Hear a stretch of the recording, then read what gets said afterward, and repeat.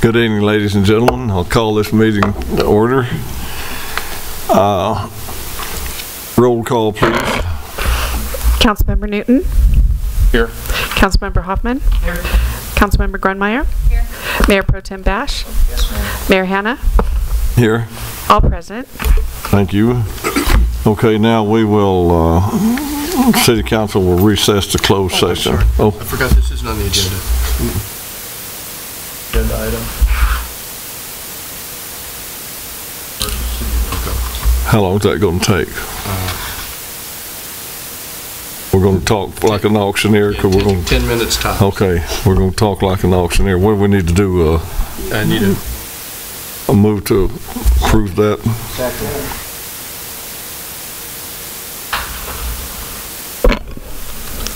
Councilmember Hoffman. Yes. Councilmember Grunmeyer. Yes. Mayor Pro Tem Bash. Mayor Hanna. Yes. Councilmember Newton. Yes. Motion passes unanimous. Okay, we will recess to closed session. Good evening, ladies and gentlemen. I'm going to call this,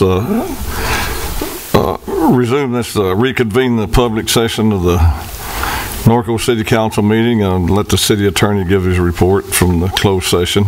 Yeah, the City Council considered in closed session that matter listed on the agenda, the performance evaluation of the city manager, as well as a litigation matter which was added as an urgency item, Stern versus Norco. And there are no reportable actions. Thank you. Now if you'll stand, we'll have the Pledge of Allegiance by Councilmember Hoffman and followed by the invocation with Pastor Michelle Ehrenberg, the Word of Faith Fellowship. Please stand. Allegiance to the flag of the United States of America and to the republic for which it stands, one nation, under God, indivisible, with liberty and justice for all.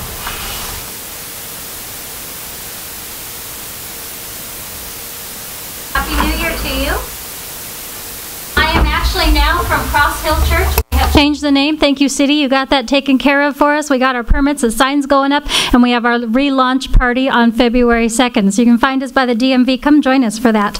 Was that a commercial in the invocation? Sorry.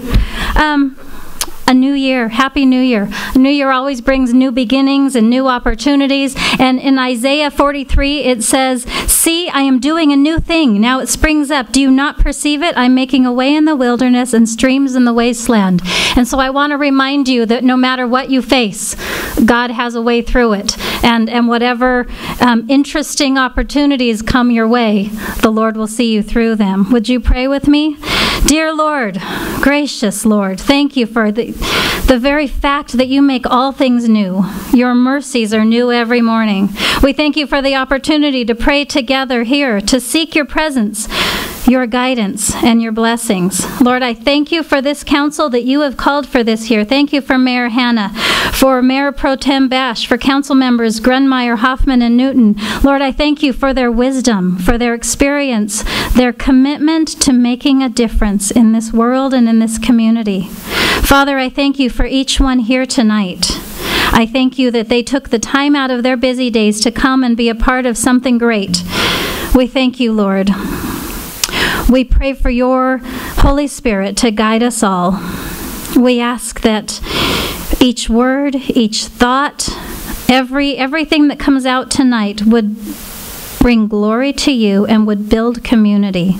We ask for your wisdom, your strength, your power. Make us strong and courageous to do what is right and just. Lord, would you bless this time tonight, bless this city council meeting. And since I'm here at this appropriate moment, Lord, would you please bless Hank and Frank as they retire.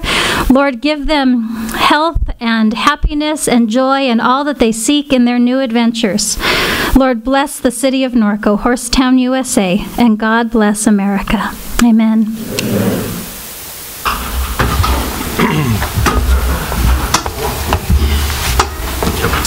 Mr. Mayor, I'd like to add an emergency agenda item to tonight's council meeting regarding a letter regarding SB 50 to Senator Roth. Okay. Motion to do that. Are you making a motion? I'm making a motion, yes. We have a motion and a second. We'll let the clerk do the roll call there.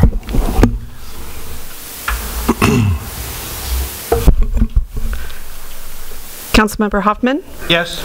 Councilmember Grunmeyer? Mayor Pro Tem Bash? Yes. Mayor Hanna? Yes. Councilmember Newton? Yes. Motion passes unanimous. Thank you, Mr. Mayor. Okay, now we do that at the end of after the meeting. Okay, next item on the agenda is business appreciation. And I'm going to walk down there. I'll call up Chairman of the EDAC Committee, Patrick Malone, to join me down at the podium.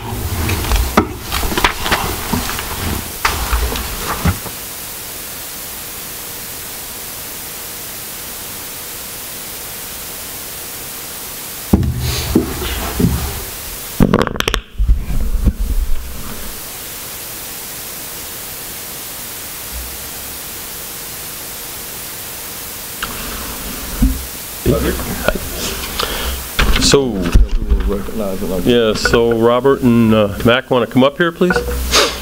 So good evening, ladies and gentlemen. Tonight we're here to assist Mayor. I'm here to assist Mayor Hanna with the presentation of this month's Business Appreciation in Norco, Lube and Tune.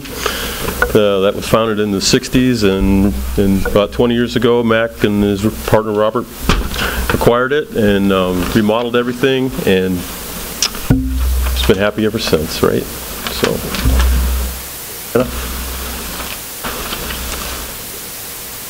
Okay. My pleasure to present this plaque to the Norco Lube and Tune for demonstrating the value of local ownership, investing in 6th Street's architectural Western theme, and building a loyal clientele in Horsetown, USA. Gentlemen, thank you for coming. Appreciate that.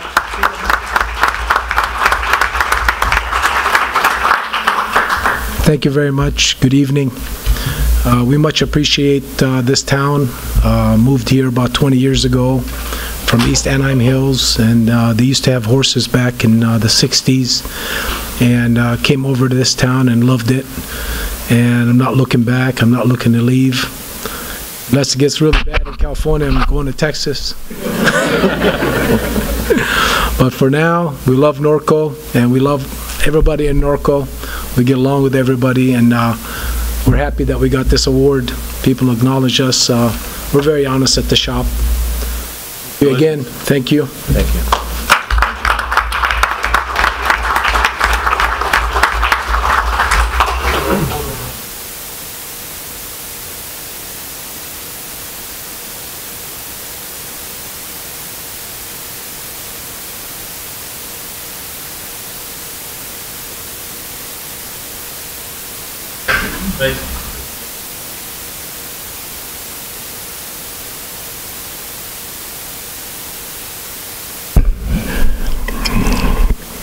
Okay, next, I have a recognition. This is kind of a sad deal for some of us in the city. These guys are good friends and good workers, but the retirement of Animal Control Superintendent Frank Skaggs. Frankie, I've known you 20 years. I can't pronounce your name right.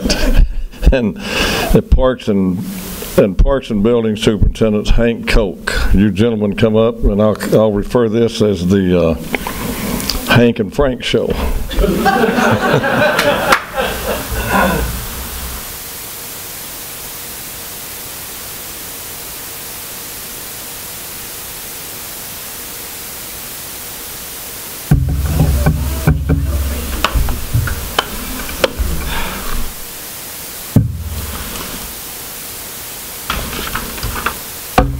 Start out with Hank Koch.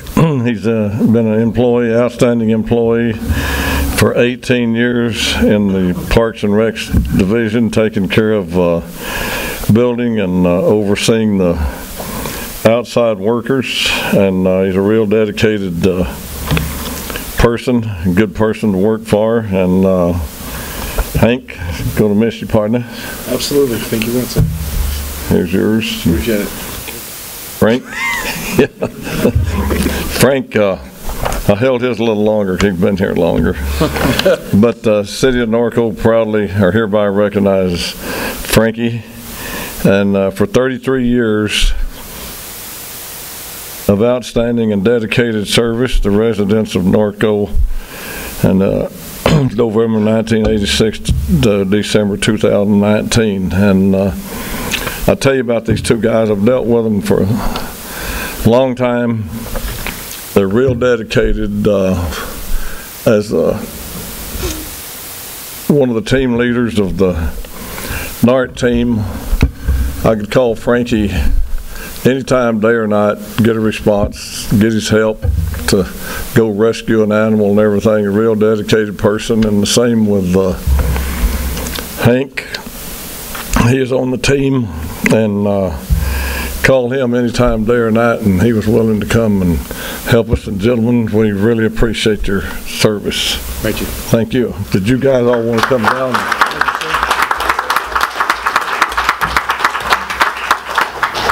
Down here and get the picture made with you.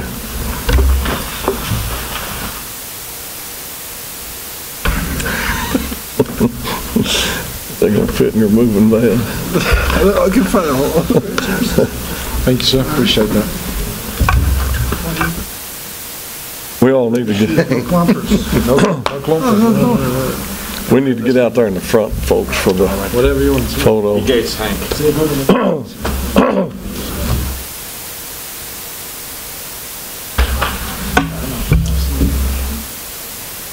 We are still recruiting for both of those two positions. Yeah, and we're.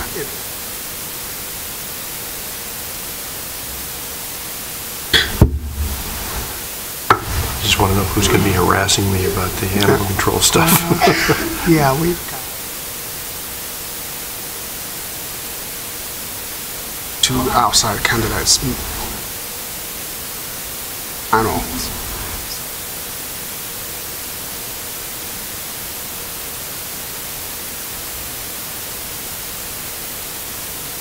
I'll say a word.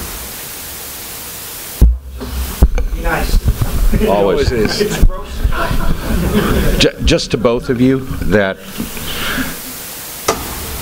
Frank, especially with all your help with animal control and NART, and with you also, Hank, and like I said, you've been my buddy since day one, and I think it was 20 years ago when he was just a young, frail, clean-shaven boy, begging a previous council to help him with his first home. So not only are we going to miss you as employees, but as members of our community. I appreciate it. Thank you so much, sir. Awesome. Thanks, buddy. Thank you.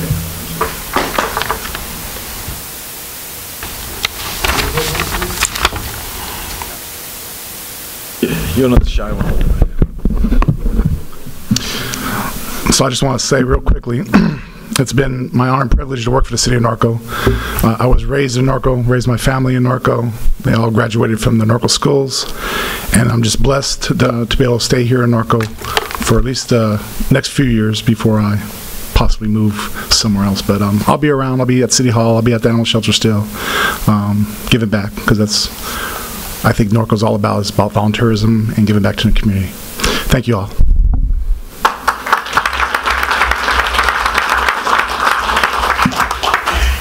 I want to thank you also individually, but also the city. I mean, years ago, in 2001, when we came to the United States from the Netherlands, and I never expected to be hired by the city, but hey, you guys were crazy enough to do it.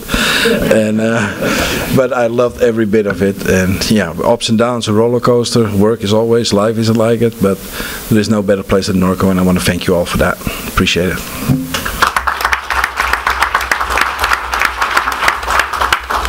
Got one more.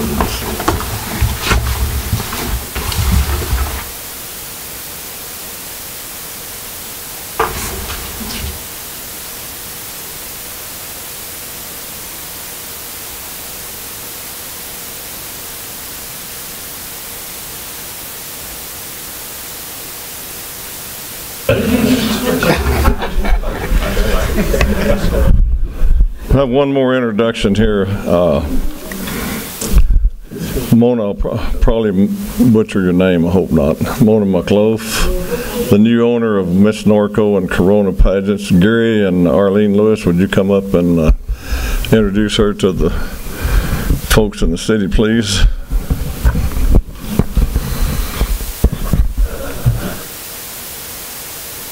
Yeah.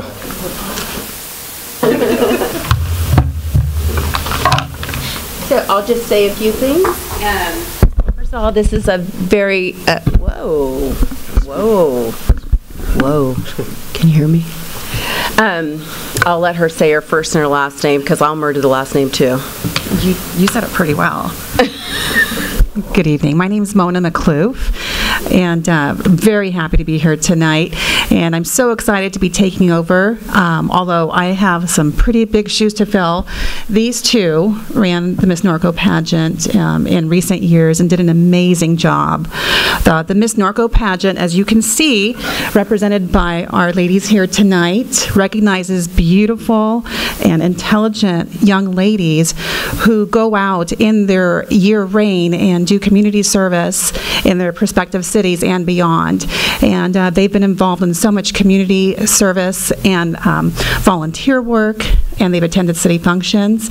And that's all from what Gary and Arlene had started, and so I hope I can do half the job that they did, but I am so excited to be taking over this new venture, and I thank the City of Norco for welcoming us and everything that you have done for these girls and for the Miss Norco pageant. Thanks for having us tonight.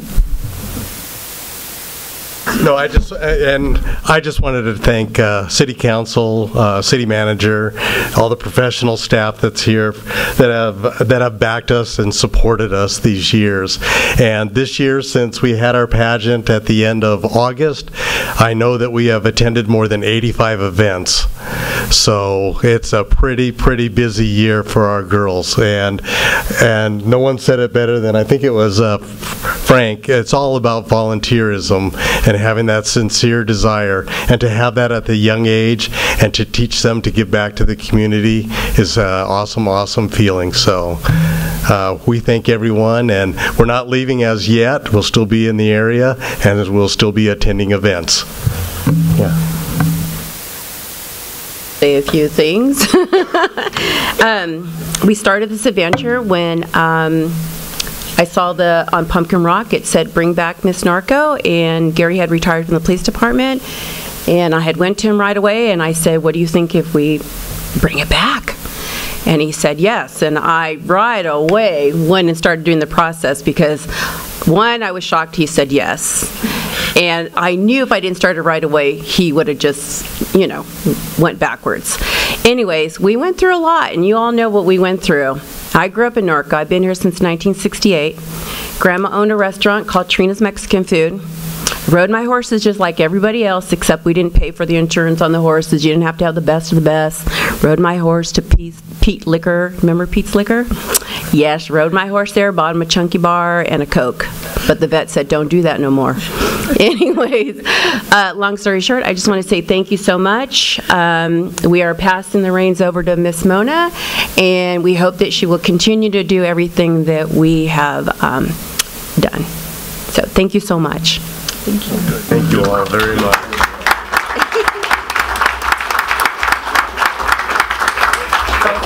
Ladies. So let's just line up. Come on over and it's all getting a photo. Come over here. Pretend like you like me. You can squeeze in. Little ones in front. Little ones in front. Come here, baby.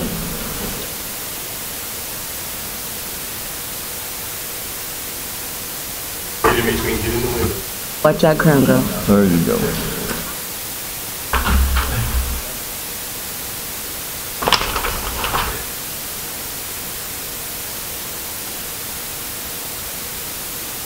Thank you. Thank you.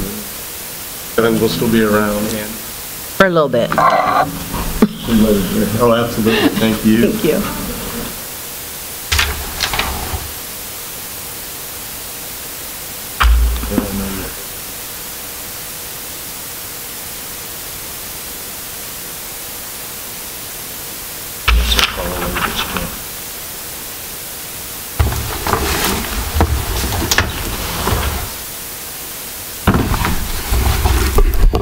Okay, now we'll go on to the City Council communications, reports on regional boards and commissions, and we'll start off with Mayor Pro Tem Bash. Went to a lot of meetings. The two, I think the key one, which I don't think I put on there, is we had the advisory committee for Norco College, and they're really looking to pass that bond. I'm actually going to support it, because I'm concerned about the I'm very, very concerned with the fact that they're looking at a huge unemployment in Riverside County. Some people say as high as 50% due to the $15 an hour and automation. And so I'm very concerned that people will not have a way to train for new jobs. Right now, the opportunities are a very expensive private school, that these sort of the different ones in these big office buildings, and then you've got your community college system. So because they're beefing up that sort of work level retraining, retooling of workers, I'm going to be supporting that bond. I don't know what's going to happen. They literally vote on it in 6 weeks. I'm not real happy with a lot of things going on with the district, but I really do feel that we need to make sure that people, when these robots take over, have an opportunity to find a way to get a job. And then the Navy rebuttal goes on. We met with an architectural historian that was very interesting. Right now, between Bill Wolkman and I, we got about 300 hours in work on replying to an 18-page letter. And so I'll keep you guys posted on that. And by the way, today the mayor was excellent at the Norco Chamber of Commerce meeting. Thank you very much, Mr. Mayor. I even learned a bunch of stuff. That's all I have. Thank you.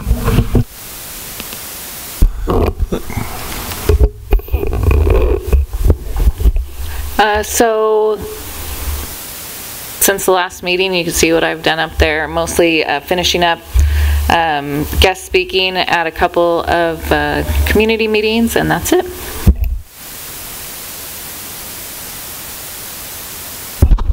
Oh, it's a new format.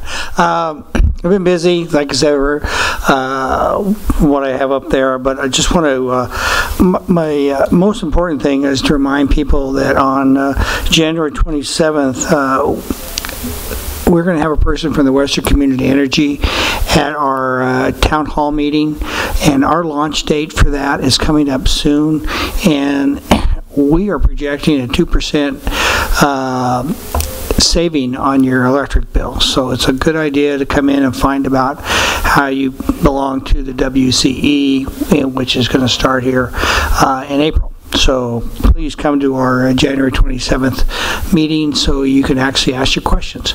Then yesterday I attended the meeting at the California Rehabilitation Center at the prison, and they are out probably over their maximum. They have 3,600 inmates there. We've heard rumors for years, just like I heard them, just like the rest of you, oh, they're going to close it down, going to close it down, going to close it down. Well, if they're going to close it down, they're investing a lot of money into it right now. So I probably for at least the next year, it's going to be there. They have a new associate warden, deputy warden. The current warden, Cynthia Tampkins, is projected to retire in December of this year, and so several new people are going to come in and try to take over her position. But they have new staff, big staff changeover because of that, a lot of retirees out there. But the state is spending the new medical unit along with some new housing unit there. So at this point, it doesn't look like they're going to close. So whatever you read in the paper, you hear in the news, they're rumors. But again, it's the state, so they do things impulsively too. So it just depends what side, where the wind is blowing, what they do with that place. But at this point, it doesn't look like it's going anywhere. Thank you.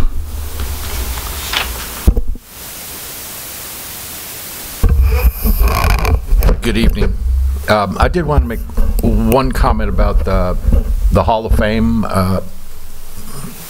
ceremony on Saturday night. That Kevin, you did a great job as the master of ceremonies, and he was a horse though, Mr. Edwards. Yeah, I know. So you did a good job, Kevin. and it was very well attended. Last Thursday, I attended the special board meeting for the Chino Basin desalter, and just a quick update, and it's probably more of a to help us with traffic. We have approximately a $27 million raw water pipeline project that is running from in Eastvale, Urupa Valley. It's running from Archibald all the way down Belgrave, under the bridge on the 15 freeway, and then all the way up to Wineville. So you may see that, may have some traffic impacts. Completions hopefully is going to be in May and June of this year, but we'll see how that shakes out. And then the other is just an informational item that I don't know if anyone's noticed. When you cross the bridge on Hamner Avenue and look down to the Silver Lakes first parking area, you're going to see a small leakage that's a pretty good size. And the water line that we ran underneath the river, where it makes a transition from steel pipe to plastic pipe, basically. It's a 30-inch water line. The gasket is failing, and so that we tried tightening up all the bolts in that, and it's not. It has to be replaced. So that will be coordinated with Chad and Public Works to shut down that water line and repair it before it becomes a really big geyser in the air, and then you will notice it. Chad, did you have anything to add to that? Okay, thank you. That's all I have, Mr. Mayor. Thank you. Last week we toured the new Wood Spring Suites Hotel, and that's quite a hotel over there. It's for people that need extended stay, like are working jobs in the area for more than one day and everything. And we had the NART training, and I don't know if you know or not, but we got a MOU with the County of Riverside, where we can work with the Riverside County Animal Services. If they need us to come help them, we can go over there. If we need more help, we can call them. But they're coming to training. Last week we had 18 of those from the county animal thing at our training, so they're all interested in coming. Monday I attended the League of California Cities in San Jacinto with the rest of the council people here. And on, I think it was the 29th of December, Sunday, NART, we stood by at the Equifest over at Burbank at the LA Equestrian Center with our horse ambulance. That's where all the horses in the Rose Parade have to come and participate that day, and they're actually on RFD TV. It's quite a deal. We get to see all the horses and riders and carriages and things up close, and let video play there. Here comes America's #1 hitch, I call them. Can y'all recognize them there? That's the Budweiser team, Budweiser Clydesdale. They're going out into the arena to do their performance, and they put on quite a show in there with that. And then on New Year's Day, we stood by at the Rose Parade. We're parked on top of a bridge on Del Mar, on top of a freeway there, where the freeway is blocked off underneath. There's where all the horses are staged overnight to come into the parade. We had to be there on that bridge no later than 5:30 in the morning, and it's nice and chilly there. But this year we didn't have any incidents. You got the next slide there. Here's where we're standing. There's a vacant lot. The horses ride across, they ride up the ramp coming off that freeway, and they ride up across this bridge, come by us, and they go into a vacant lot, and they go down there about 2 blocks, and they get in there, line up. period. And the reason I like being parked here was like where I was standing at Equifest up above everything, myself and Buzz. We take note of all the horses that are acting up, that are nervous. Now there goes the Marine Color Guard on their Mustangs. They're always a big attraction and everything. But these horses all start coming by us just a little after daylight, going to line up. But we stand there and make notes of the nervous horses at Equifest, because they're probably going to be nervous at the parade if they're nervous there. And then we check them again on parade day, and same 5 horses that was nervous at the Equifest was nervous at the parade when they come to us, but they were all good in the parade. Last year we had to pick 2 of them up and take them to the end of the parade because they couldn't get them down the street, because I think they were placed right in front of a band or something. But we had to haul them almost from the beginning to the end, and we had to go along towards the end of the parade in case something else happened. So we was along there for about, what, 2 hours, Ted? Ted and Buzz was in the back of the trailer holding these guys. But anyway, we do that. It's a lot of fun. And then Vector, they're continuing spraying the areas for West Nile. West Nile's bad right now, and it's going to get worse when it warms up because of all the rains and the mosquitoes. So be sure and prepare your animals for the disease. RTA is maintaining its ridership, and right now we're conducting a study on how to prepare for the upcoming requirements on how to switch out all the buses to battery operated buses, which I think they have to have the whole fleet done by 2030, and those buses cost about $1 million a piece. So we don't know what's going to happen there.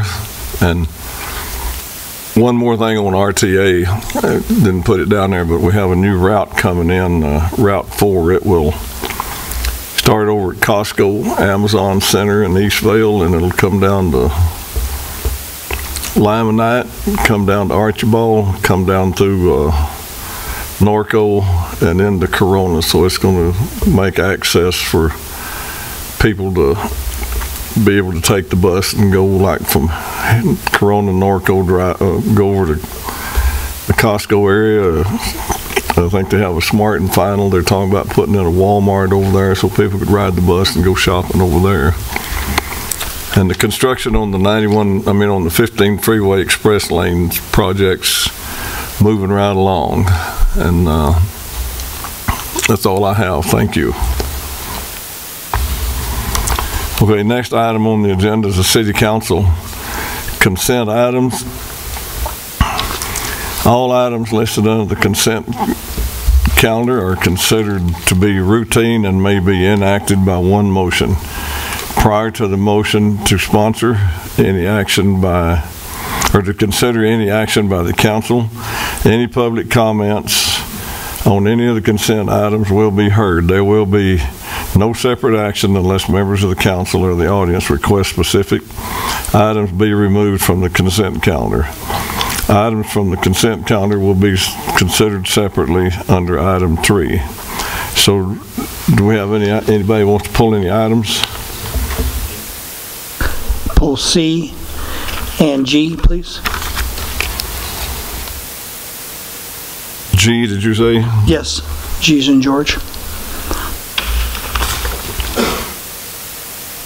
Okay, any more? Okay, do we have... Move to approve the rest. Wait just a second. Do we have any speaker cards from the audience? There are no speaker cards. Okay, so then we'll accept the motion. Second. I have a motion to approve the rest of the items.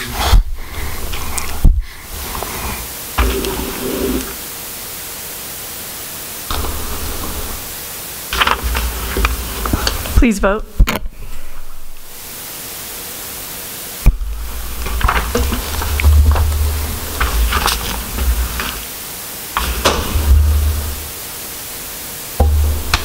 Motion passes unanimous.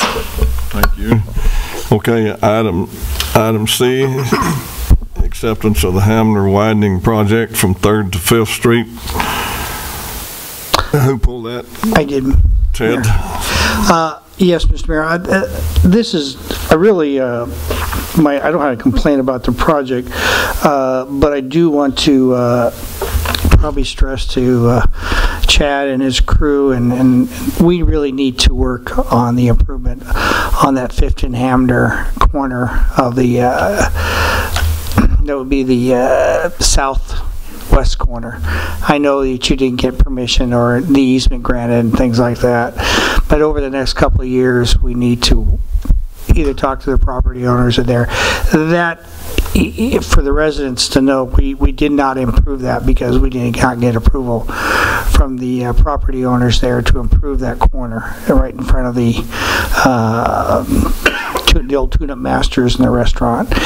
But it really creates a traffic bog there. I know that once the hotel goes in there, it will. Hopefully on the other side, that corner will be fixed. But I appreciate what you guys did there, but we really need to work on that for future to make sure that that part of that section it doesn't flow well through there. That was just all I had to comment on. Thank you. I have a question on that same item, Chad. The section of street from 4th going north towards the animal hospital, did we not get right away on that to widen that area there, that one little arm that sticks out?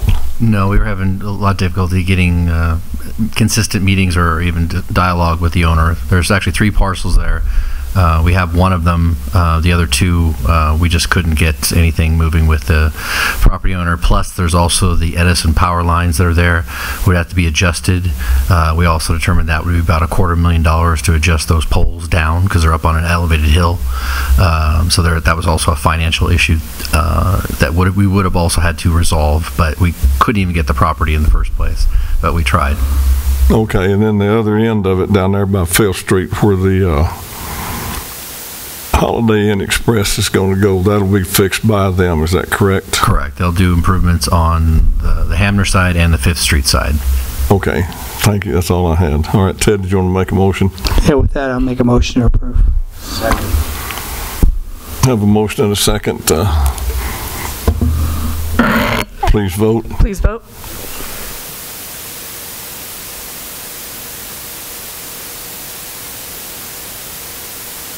Motion passes unanimous. Thank you.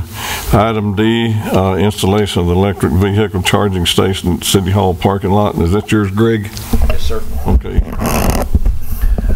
Roger, since Brian's not here, are you handling this? I'll do my best. You always do. Fairly simple. So, I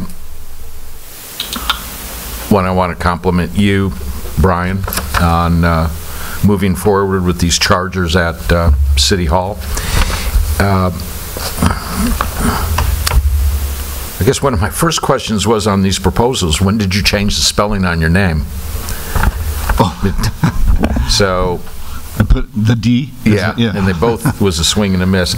I wanted to compliment you and Brian on these proposals and how you went through them, because it's always a concern to me when a contractor gives you 8 items that's included and 17 items that are excluded. That's always a flag. But my basic question that I couldn't find an answer to was, who pays for the electricity? How is that reimbursed, since the system's going to be tied to our electrical system? And where does is that money reimbursable, and where does it come from? Yes, it'll be on a separate meter. It's charged at a lower rate than what they charge for City Hall, excuse me, or other facilities, other city facilities. And then we are reimbursed to the usage of these chargers. So everybody that uses these chargers, it's a network called ChargePoint. Mm-hmm. They have 100,000 chargers across the country, around the world actually. And so let's say you're driving up the 15 from Temecula, to Vegas. You need to get a charge. You can check your app. You see there's one in Norco at City Hall. You can pull in, and for that 45 minutes that it takes to get a full charge, you are charged a fee that much of it is passed on to the city. Each charger is anticipated at normal usage to generate about $500 a month. So over the course of 5 years, we recoup our entire matching funds. Okay. So, and beyond that, it becomes a profit center. And the charge point, then they, like monthly or whatever, we're paying Edison? Correct. And then we're reimbursed? Is that automatic, or do we have to have somebody send them the bill and all of that? No, it becomes automatic. Okay. Yeah. All right. So that was my big point. Where was the reimbursable coming from? So, but a good job. It's well needed. Yeah, and I think, it's at the expense of 3 parking spaces, it's a good investment. It's a good start. Thank you. Motion to approve. Second. Have a motion and a second.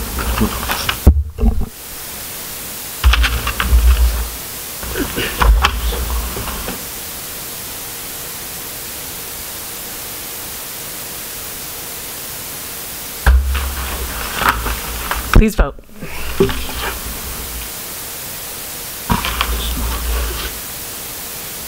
Motion passes unanimous. Thank you. G, also yours, Greg? No, sir. No, that was mine. Ted, okay. Yeah, the reason I pulled that, this is the last and final extension on the property, and I know that staff and along with some council members have been working very hard trying to figure out and I just want to continue Steve, yours, and Roger, and Chad's, and the staff's work diligently with the Delapis and management. We need to figure out what to do with it. I mean, I know he's sitting there back here in the back, and I don't know if they want to say anything, but it's one of those things that this is a crucial property that we have on our track map, and we want to ensure and protect what we have here in Norco along with their investment. So, unless they want to speak, it's up to the council, the mayor, if he doesn't mind. Yeah, come on up.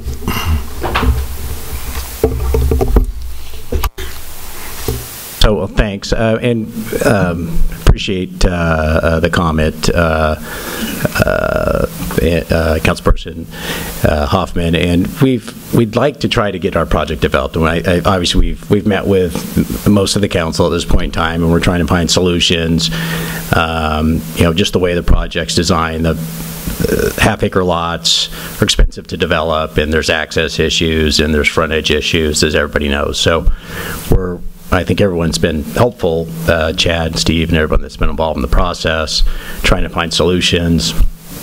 And so we'll keep working at that. We know this is our last extension, and if we can't figure something out here this year to kick it off, then we'll lose our entitlement and kind of start over with something. So we're open to continue to work and try to figure out how we can get the project going. Thank you. Thanks. Ted, do you want to make a motion? Erwin, yeah, with that, if no one else has a comment, make a motion to approve the extension. I have a motion and a second.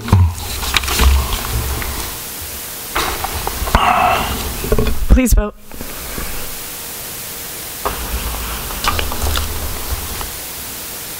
Motion passes unanimous. Thank you. All right, item 4 is public comments.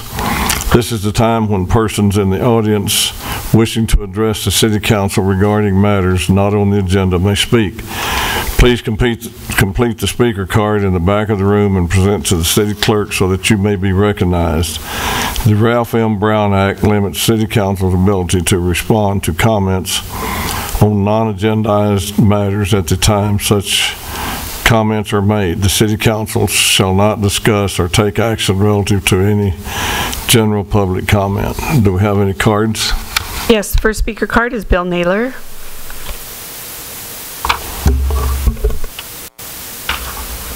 Mr. Mayor and Council. In keeping with the theme of earlier of volunteerism, I thought I would take just a minute to thank a number of people and groups for their assistance. First of all, I'd like to thank Chad for letting us know that they were going to be removing the trail fencing along Pedley, and if we wanted any of the materials, that we would be able to go do that. We were able to assemble about 15 volunteers this last Saturday, members both from Grace Fellowship, Norco Horsemen's Association, and just general public at large, and we were able to retrieve somewhere in the area of about 100 posts and 200 rails, and they are almost all usable.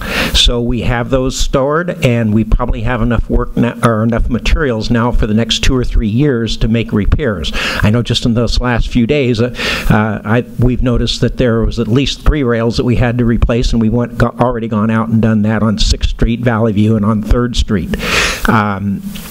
I kind of want to thank all those groups that did help us up with that. Also, in keeping with volunteerism, I know that a number of people did volunteer to help with the Christmas festival that we had up at Nellie Weaver and Ingalls, and that was a fantastic program with the parade and the event, and a lot of volunteers were worked on that. So again, I'd like to thank them for that. Thank you. Thanks, Bill. Bonnie Slager.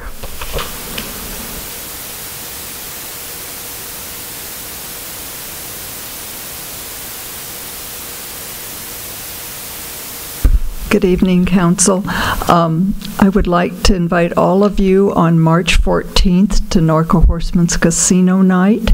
It's March 14th, Saturday at Nellie Weaver Hall. This is our annual fundraiser to raise money for scholarships for high school students.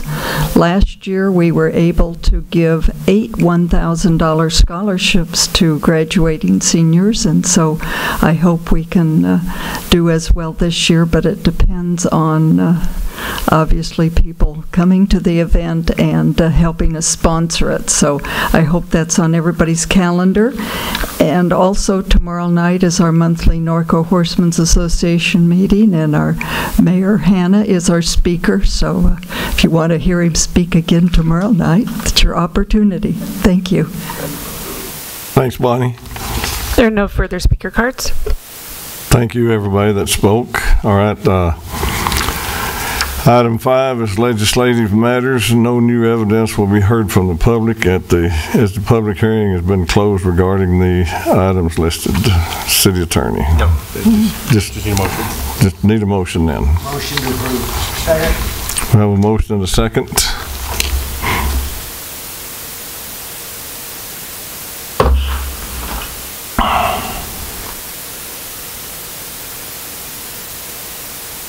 I'm sorry, we'll have to take a verbal roll call for this one. Councilmember Hoffman? Yes. Councilmember Grummeyer? Yes. Councilmember Bash? Yes. Mayor Hannah? Yes. Councilmember Newton? Yes. Motion passes unanimous. Thank you. Item 6 is City Council discussion items. Order of presentation for discussion items, the staff report presentation, council questions of staff and applicant, public speakers in favor, against, and neutral, and council discussion and action. Item A is a report on fiscal year 2019 audited financial reports from the acting finance director. Was that? Hi, good evening. We have here to receive and file our fiscal year 2019 audited financial reports. We have Mr. Rob Callanan to give a quick presentation on them. City Council. My name is Bob Callanan. I'm with White Nelson D.L. Evans. We were the audit firm who perform audit services on your city's financial statements for the year ended June 30th, 2019. Just brief outline. It looks long, but it won't. I won't make it long because I know you have other important things to discuss as well. But briefly go over the scope of services, what our audit opinion was, my required communications that I'm obligated to share with you under the auditing standards, and then finally a brief synopsis on upcoming GASB standards, GASB Governmental Accounting Standards Board, that will impact your financial reporting in the future. The scope of services basically was to do an audit of your financial statements in accordance with generally accepted auditing standards and as well as governmental audit standards. We did an agreed upon procedures review of the city's GAN limit. That's the appropriations limit that is adopted annually. We were tasked with doing a single audit of the city's federal programs, but we did not have to do that this year because there's a threshold of $750,000 in expenditures, and if you don't go above that, there's not a requirement to file a single audit. So just wanted to make you aware that that was in the original scope of services, but the expenditure level, which we did look at and verify, did not give rise to the need for a single audit. And then lastly, we had a new item in the scope of services this year, was an audit of the Measure R annual financial statements because the city did start to receive some Measure R funding during the year. Our auditor's opinion is for the year ended June 30, 2019. Just point out that management is responsible for the fair presentation of the financial statements, and our responsibility is to express opinions on those financial statements. And opinions is plural because if you look at the financial statements, there are several columns, and each column essentially I'm giving an opinion on each separate column, and then everything as a whole. So that just gives you a little lower layer of materiality and looking at things.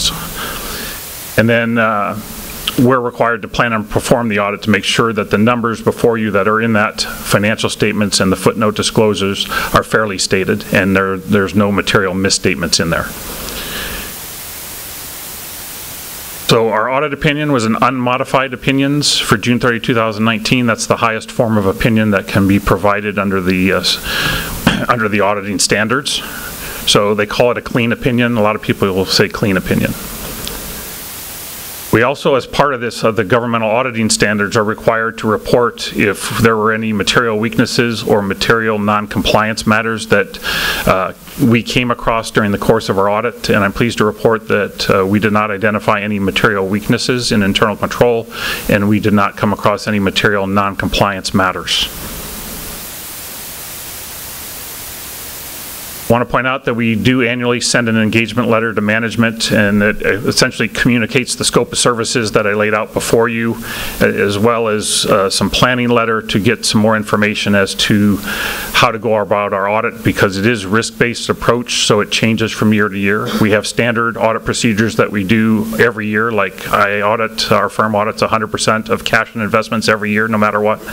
But there's other areas that, just depending on facts and circumstances for a given year, may give rise to doing some more audit procedures in an area that may not have happened in another year. Management is responsible for the selection and use of accounting policies, and the significant accounting policies in the financial statement notes, footnote 1. That's where you will find those significant accounting policies. I want to point out that those policies during the course of our audit did not change from prior years. It was consistent from one year to the next, and there was no implementation of any new auditing standards or auditing requirements for June 30, 2019. I want to point out that the financial statements do contain significant estimates. I've listed them on this PowerPoint presentation. I think the key ones, or the ones that have the most impact, have to do with the net pension liabilities related to the CalPERS defined benefit plans, as well as the city's other post-employment benefit plan. Those have some extended footnote disclosures in the notes that can give you some more information as how those estimates were derived, and just be aware that subsequent to my issuing the report, there were no major changes that need to come to your attention related to those. These disclosures, as I said, Note 5 is your net pension liability related to CalPERS defined benefit plans. Note 12 is the OPEB plans. And then obviously 11, risk management, has to do with your general liability and workers' comp estimates. I'm pleased to report that we had no difficulties in performing our audit. We did have a few audit adjustments, and management agreed to record them. None of those adjustments, either individually or in the aggregate, were material to the financial statements. We had no disagreements with management on any issues or matters. We do obtain a representation letter from management that essentially says that they've provided us unfettered access to anything we needed, any employees we needed to talk to in order for us to perform our auditing services. And to our knowledge, I have to inform you if I believe there's opinion shopping going on, and I'm pleased to report there was no opinion shopping going on because there was no issues that we disagreed on. New standards coming, there were implementations in fiscal year 18-19. I misspoke earlier. I said there was no standards. There were a couple. They were very minor in relationship. The matter of fact, GASB Statement 83 did not apply to the city, but I just wanted to make you aware that it was implemented because it could in the future impact the city's reporting if you have the requirements for that. And GASB 88 really was some language changing and a few additional note disclosures related to the long-term debt of the city. And so it was just changing up the footnote with wording a little bit primarily. So very minor. I didn't feel that it was significant enough to warrant an emphasis of matter in my audit opinion. And then down the road, for fiscal year 19-20, the big one is going to be the fiduciary activities. You have before you in the financial statements a section in the front called fiduciary funds, and there will be a new requirement to add a additional statement in there on the fiduciary funds that will show additions and deletions to every fiduciary fund that's in there, an agency fund. That currently right now just shows you a balance sheet of what the agency funds are. It also requires the city management to go through what's existing in the agency fund and the fiduciary funds to make sure that it's truly assets and liabilities related to entities outside the city of Norco itself, meaning that there's no own source revenue in there that needs to be reported in the city, that it's truly the city acting in a fiduciary capacity for other organizations and so forth. So that's going to take some time from management to check to see, yes, everything is there is fine. I also am on a state committee, government accounting and auditing committee, and we're trying to issue a white paper to supplement the standard for California entities. And we are struggling with some of the language in the GASB standard as it relates to whether we need to be reporting in there as pension trust funds related to the OPEB plan that you have and possibly the pension funds. So it's not as clear going through the wording, and we're still working on that and hope to have that white paper out in the next couple months to help municipalities and other special districts be able to comply appropriately with the note disclosure requirements. So with that, I'd just open it up if you had any questions for me related to the audit. I'd be happy to try to answer them. Council have any questions? Look like you got off easy. Very easy. I keep mentioning that I'm going to come and wear my bolo ties because I do own 3, and I'll dispense with the hat because I'm not appropriately dressed in my cowboy boots and my jeans. But this is my 3rd council meeting in 3 nights, so it's the end of the road for this week. So I apologize for not having a bolo tie on to represent Horsetown, and my wife's a former horse showman from Grand Rapids, Michigan and Indiana, and unfortunately we couldn't bring her horse out here at the time. So I'm hoping now that the kids are out of the house that we start going for some more area where I can do some golfing and she can do some horsemanship. Well, it's okay to wear your hat with bikinis or whatever. It doesn't make any difference. No, that would not be a good sight. Thank you for your time. Thank you for the information. Mr. Mayor, if I could make a couple of comments. Yes, sir. Before you receive and file this document. Yes, sir. First and foremost, I do want to thank the auditors for their work and their timely advice to city staff with respect to the audit. But most importantly, I do want to thank the finance staff, Lisette and her team, for compiling all the financial statements. This is a truly a year-long process, and I also want to express my gratitude to the rest of staff because they are also involved in that process. And for those in the audience, I do want to bring to your attention the city's actual financial statements.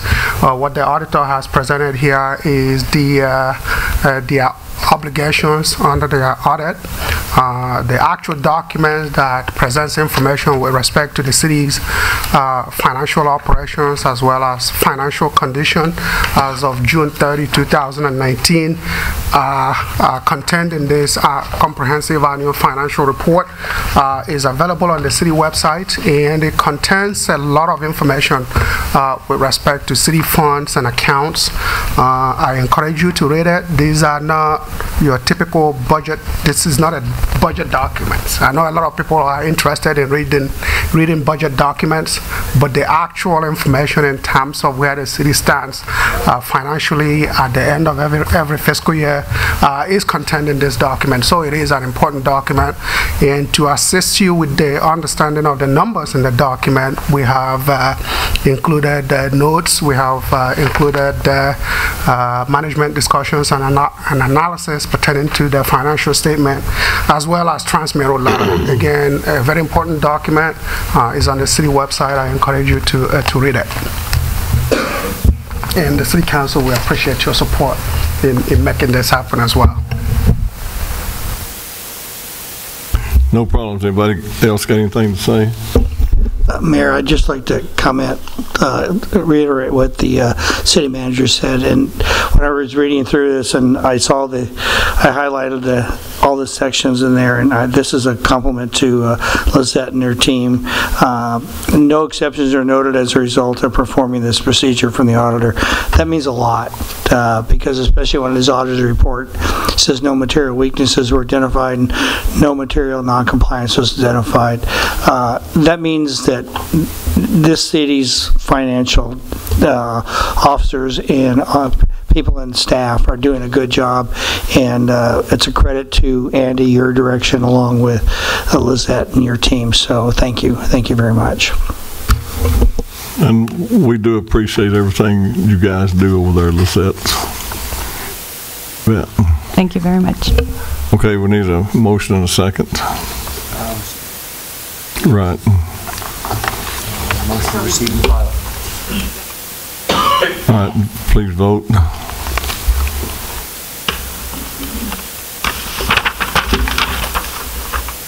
Please vote.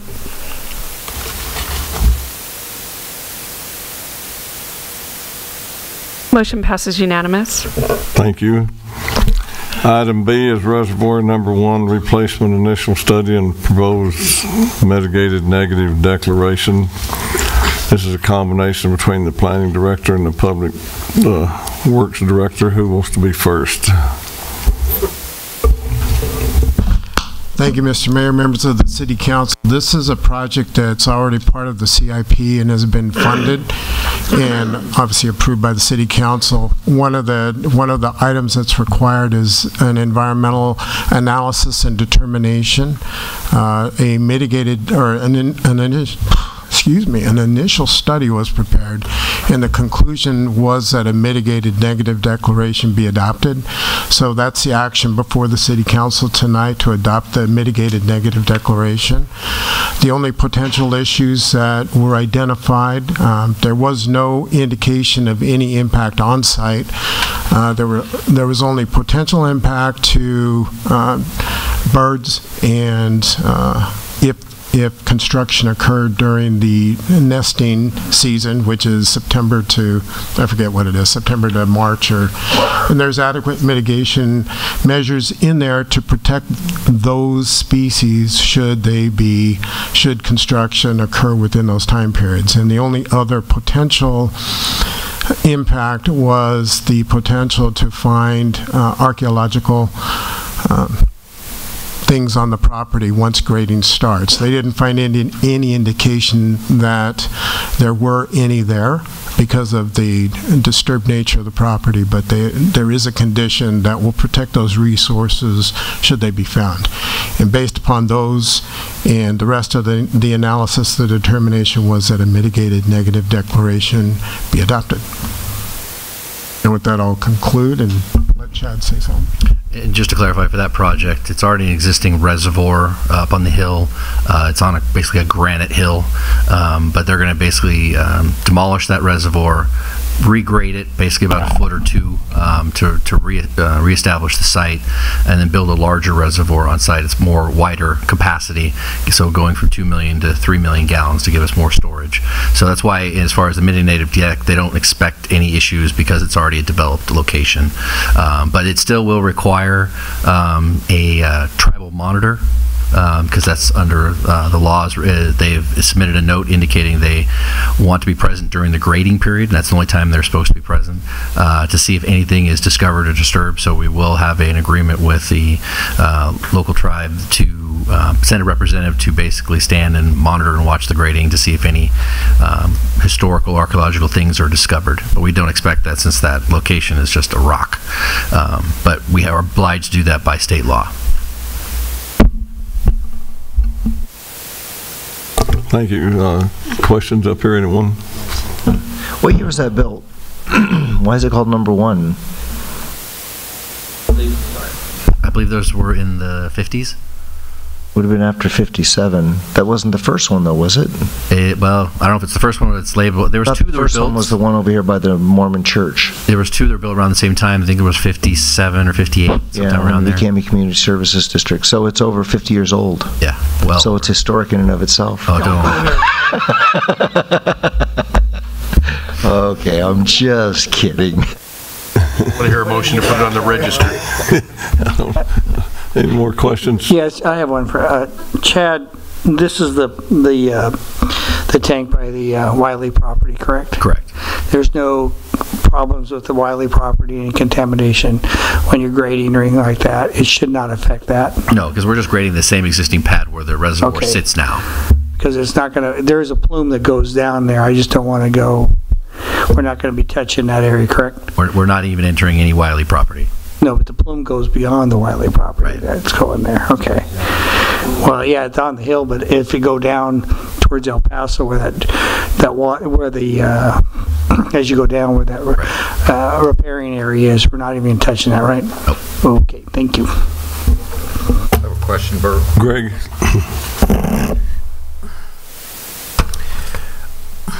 Couple of parts to this is Steve, if you recall, this is years ago, on that tank, our former planning commissioner, Jim Mercer, okay, and Kevin, you know him. Yeah, well. All right. One half of a horse. That, yeah, if you lease half of a pony, you can run for council. So, but if you remember, he had access. He had granted us some type of access off of his property, and he played us pretty well to go up to this well. All right, so and the reservoir and work was being done at that time. You kind of remember that from forever ago. Yeah. So I'm trying to get around to, why do we have to have a tribal monitor on this? Okay, because that would have been taken care of a long time ago. What's the trigger on how many yards are you moving? What area of excavation is triggering that cost to have that monitored when we're going to be paying $1,000 a day for that guy to sit out there and do absolutely zero? Yeah, unfortunately, the trigger is that we have to do an AB 52 consultation if we're doing anything within the historical range of the tribes that lay claim to Southern California. And if they request it, they get it. That's the bottom line. But there's something else. I mean, but you don't have to do that on every project or size. There's something that triggers that, whether it's really the grading. If we're disturbing the site, if we were, for example, taking the reservoir down and building it on the existing surface without any grading, disturbing of the area, my understanding is we wouldn't be obligated to provide a request for monitoring. It's really because of the grading that's occurring is why they want to make sure that if there's anything disturbed and sacred on that location, that they have a monitor there. And it's pretty much almost on every project now. They're putting in, when we do the AB 52 notifications, we come back with at least one request to have a monitor on site. What tribe is it? Yeah, the Ipachenga tribe. I had to have 3 here recently, so that's why I'm aggravated with it. Right. We send them out to all of them so far consistently. We've usually only got them from the I can't even say it, Lucenio? Yeah. The Pachenga. I know Pachenga, that reference. I just didn't think this is a big enough area to trigger that. Yeah, it's really just about excavation, and now it's a requirement because of this type of project. We have to do the analysis, and it's part of the environmental review. Because of the environmental that's required to determine if you can have a minimum negative deck, you have to do notifications to the tribes, and they have that ability to request it. Thank you. All right. Yeah, go ahead. So about 10 years ago, what happened is when they built in the hills, they plowed under a whole bunch of Indian artifacts because they said it was just a pass-through area. And so Ginny Osterman, myself, and some people notified the Lucenio Indians that just down the hill from that is actually a former, not as big as the Temescal site down by Glen Ivy, but there was a village that was identified by the Southwest Museum back in the 40s. And so I think that may have triggered it. And now the Lucenios, because what happened is so many developers did negative declarations. I mean, you were here. I'm not that you were part of it, but they plowed under a whole bunch of stuff up in those hills, and there's 8 sites left up there that we've mapped. One was just destroyed, so they're very, very, I don't know if this triggered it, but I do know they're aware of that site. I can't imagine, though, because in the 50s, they just lopped those 2 hills, they just lopped the tops off of them. But, yeah, it's a good way to make money. You know, and I think it just went up to $1,500 a day, didn't it? $1,500 now. I don't even have the price yet. Yeah, it's $1,580 or something. But that's why right down the hill was a major village, just literally at the bottom of that hill. So. Okay, do we have any cards? We have no speaker cards for this item. Okay, bring it back to council. Does anybody else have any discussion about it? Want a motion? To approve. Second. Have a motion and a second to approve.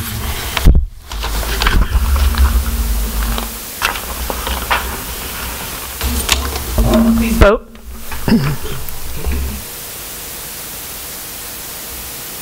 Motion passes unanimous. Thank you. Item C is Reservoir 8 and 9 and Booster Station Project. Initial study and proposed mitigated negative declaration. Once again, it's a duo, Planning Director and Public Works Director. Thank you, Mr. Mayor. Some members of the City Council, this is like a ditto report. Different site. It's at the corner of Bluff and River Road. And it's different in that these are 2 new reservoirs as opposed to replacement of an existing reservoir. Same issues were identified as potential impacts, although there was no evidence on site that there would be an impact. So the initial study identified the potential for the impacts to both, again, nesting birds and sensitive species that have been identified for protection. None of those were found on the site, but mitigation measures have been added to protect those species should evidence be found and should construction occur within the nesting period that we talked about with the last one. And again, also the potential for finding archaeological resources. Once grading occurs, there are conditions in place to protect those resources. Consultation, again, is part of the project when grading begins. With those conditions, again, the conclusion of the initial study was that a mitigated negative declaration be adopted. And with that, I'll turn it over to Chad. Yeah, and this site, again, is well, similar. It's definitely different in that it is for the majority, it's an undeveloped property, so it has a lot more potential things that need to be mitigated. A lot of them are just really initial temporary construction related mitigations that will be in place, dust control and mitigation in that regards. But this one will, because of the fact and the consultant erred on the side of caution in it, because it clearly has been developed in part in their existing wells that have been there in the past, that were used long ago. So there has been some development, but not a true development, that there might be historical artifacts or items on the site. While they did an initial investigation, they did some excavation areas just to do tests. They didn't find anything other than one little item they found on the surface sitting there, which could have been transplanted because, frankly, we use that site for all our spoils materials, and we dump it there from all over the city. So, so they decided because of that, certainly you're going to have your tribal monitor, plus we're also required to hire and have on site during just the grading portion an archaeological monitor who will prepare a report regarding any and all findings or non-findings related to the site, and they'll be filed and submitted to the city. And so in this particular one, we'll have two monitors, one that we're hiring for, that's a certified archaeologist, and also the tribal monitor that'll be there also. Thank you. Anybody got any questions or comments? I have a comment. So up until a year ago, the 3 hoods that were there, those were actually placed there by the Navy. Those were actually Navy wells. And that was actually where the hot springs originated.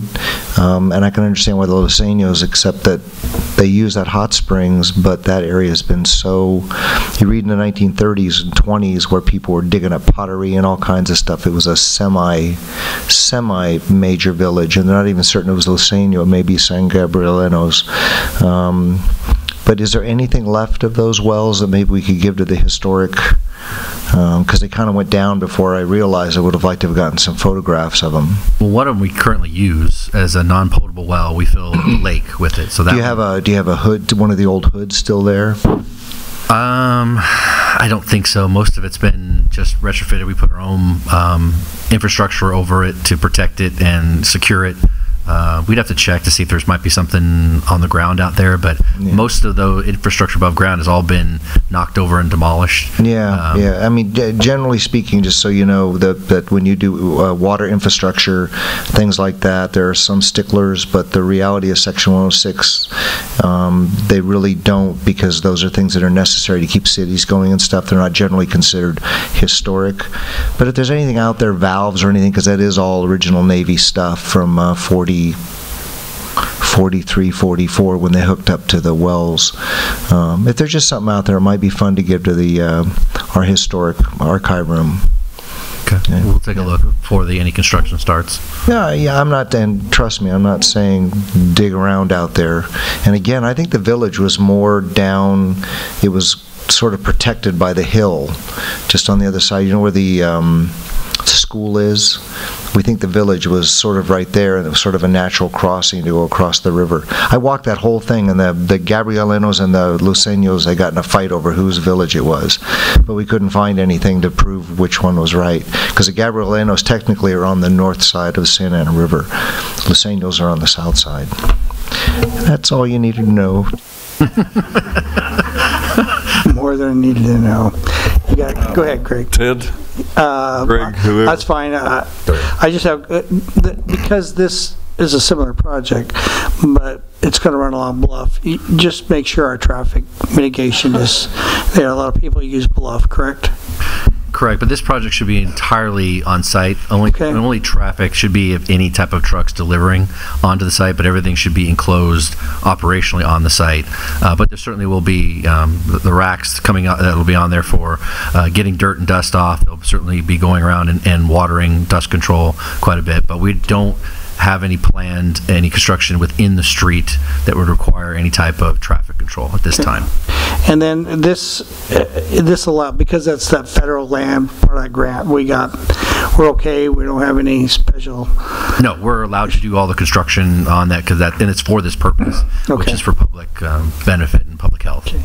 And as far as the archaeological, if you dig and you dig too, the only thing I think you're going to find is the old spark plug factories remnants that may be around over there. So I mean, a bunch of ceramic stuff, because that used to be a huge spark plug factory on that, near that property. It was actually in the back part of Jalopy's and the old dairy back up Doc Saunders' place along that area. Who knows what they dumped in there? So if you find some old ceramic spark plugs, give them to Kevin, okay? His historical value.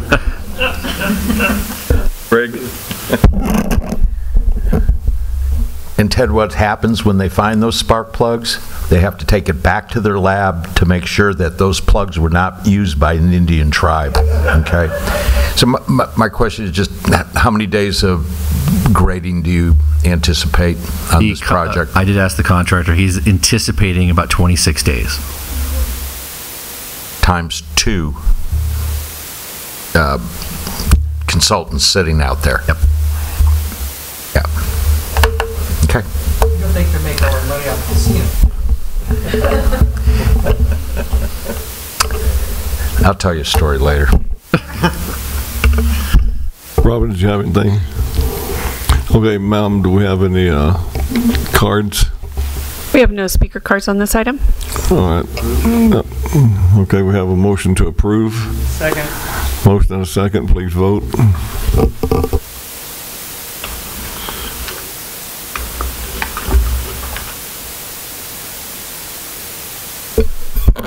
Motion passes unanimous.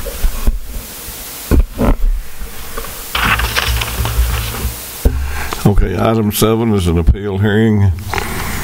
This order of appeal hearing is staff presentation, council questions of staff. Open the public hearing, that way the public speakers can speak in favor, against, or neutral.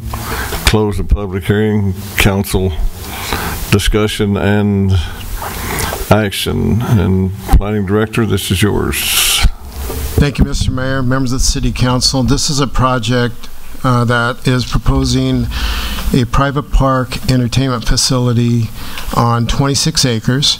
It's located at the western terminus of North Drive, which is a private street west of California Avenue. And the Planning Commission reviewed the project on December 11th, and they voted 3-2 to deny the project. So what I'm going to do tonight is I'm going to skip forward to the description of the project, because what we gave you in your staff report is exactly what we gave to the Planning Commission,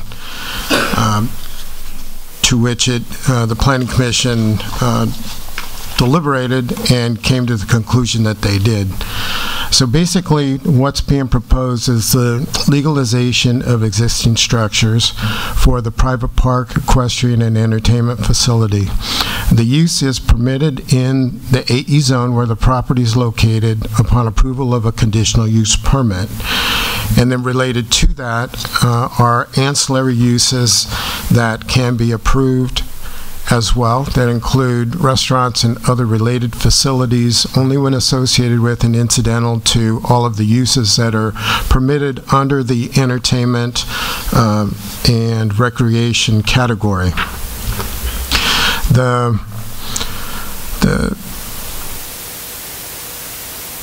are 30 buildings on the property. They've all been constructed. Some have been constructed without permits. Some didn't need permits. There's a table in your staff report that summarizes all of this. There's actually 8 buildings that have been constructed that should have been required to get building permits for. A lot of the buildings are, because of their size, are not required to get building permits for those. But what's being proposed is a The event facility that would consist of these 30 buildings does not include the private residence which is on the property.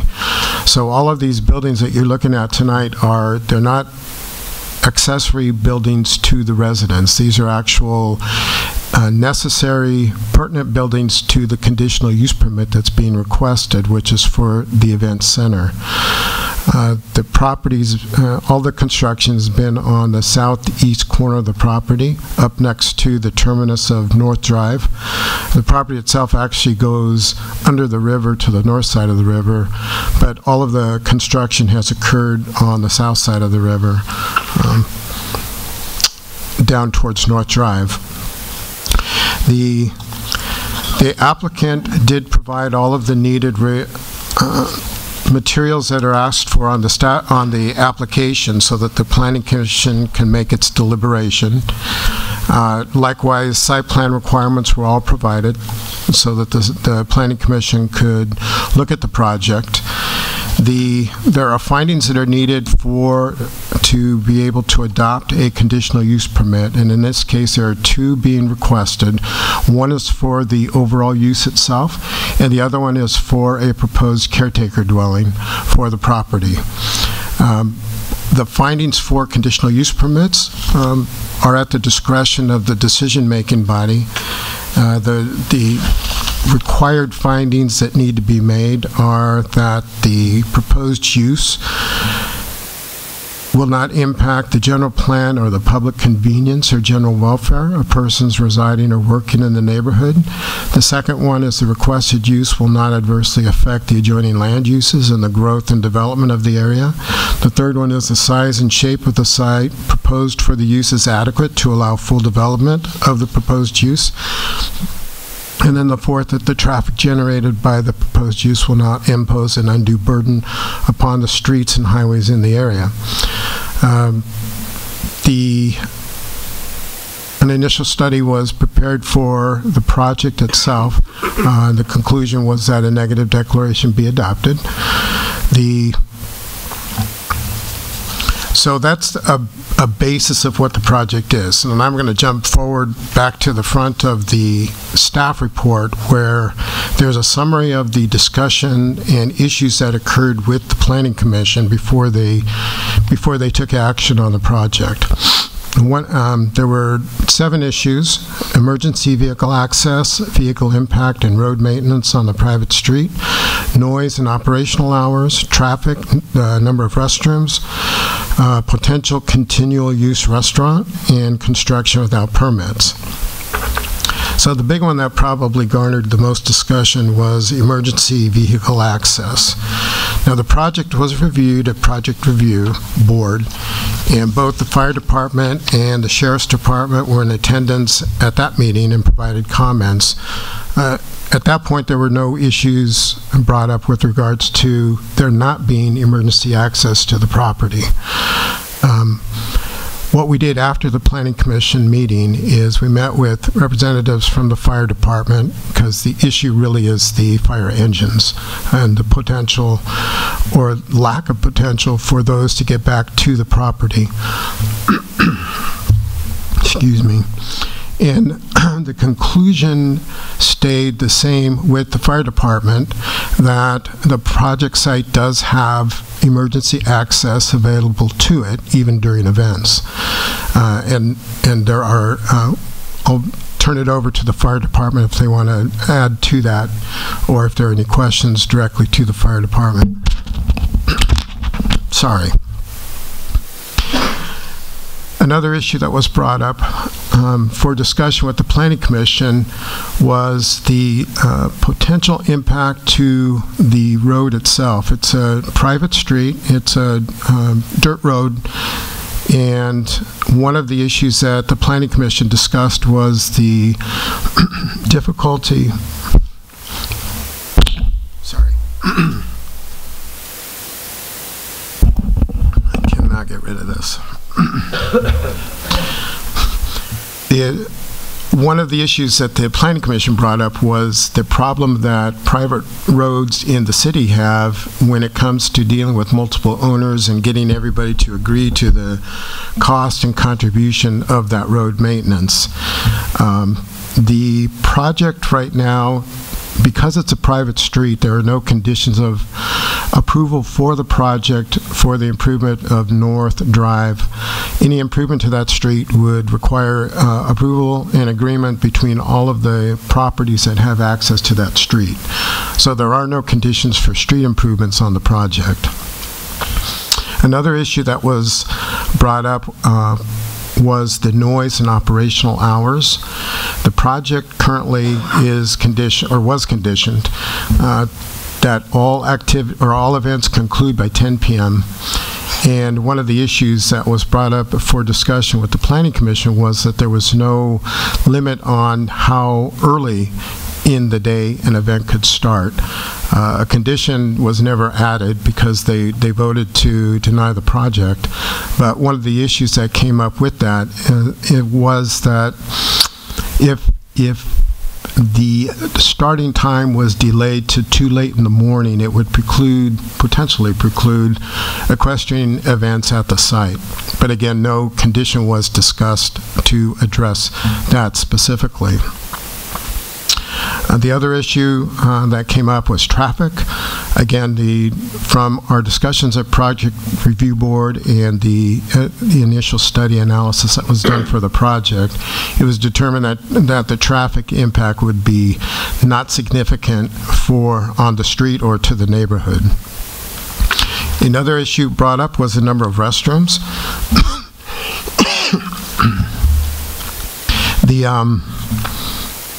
A statement was made that the site potentially does not have enough restrooms on it.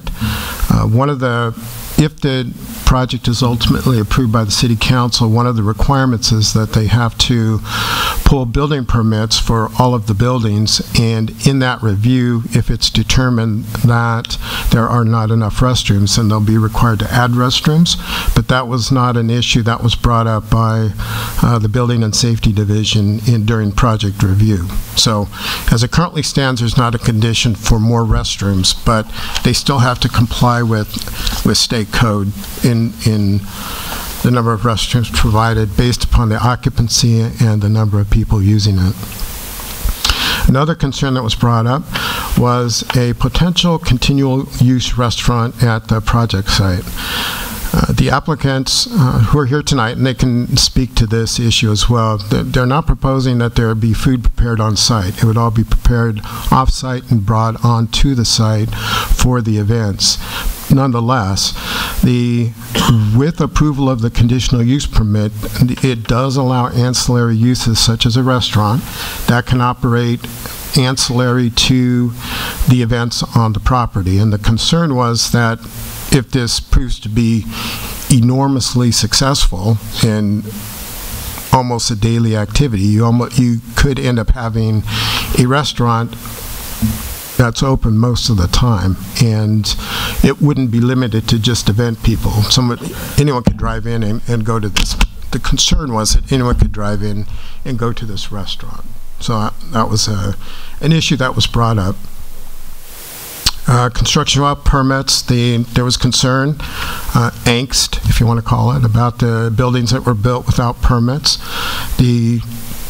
As is typical with any project where there's construction without permits, once they come in to apply for the permits, they do have to pay double application fees, and they have to also do whatever work's needed so that inspections of the construction can occur so that those permits can be ultimately approved or signed off.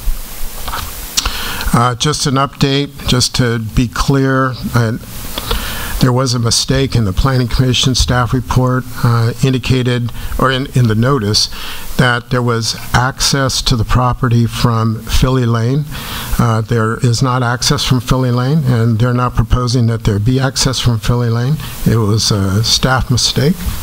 We apologize. And then with that, now that the project has been appealed, or the action of the Planning Commission has been appealed, the options that are available to the City Council are to uphold the Planning Commission action, which is denial of the project, and that only requires a roll call vote. Another action that the City Council can take is to overturn the action of the Planning Commission and approve the project and adopt the resolution that's attached to your staff report, which is the same conditions that were presented to the Planning Commission. Or you can overturn the action of the Planning Commission, approve the project, and alter or change or add conditions as you see needed. One thing I do want to add, I did meet with a council member, I don't know which one, or I spoke to you on the phone, and I indicated that the project is conditioned that all the parking for events be on the site. It does not have that condition, but it does have adequate parking on site. But it doesn't have a condition that says all the participants have to park on the property. So whoever I spoke with, I apologize. That's not in there. And with that, the applicant is in the audience, and there were a packet of opposition letters that were presented to the Planning Commission, which were attached to your staff report, and there were additional opposition letters and support letters that came in today that you've received copies at the dais. And with that, I'll conclude my presentation and answer any questions. Thank you, Steve. Does council want to hear from the applicants before you ask any questions or comments, or what's your choice? Okay, we'll do the questions up here first, then we'll get the applicants to speak. Well, you hurt my feelings, Steve, because you and I had a conversation on Monday about this, so I'm certainly glad you were impressed. I'll try to run down most of these, but I'm going to come back to a few for discussion. But you did mention Philly Lane. That was in error, and I just want to have that reiterated that at no time is Philly Lane, being a private street, is under any consideration now or in the immediate or foreseen future. Right. Okay. This conditional use permit, does it run with the land, or does it remain just with the applicant?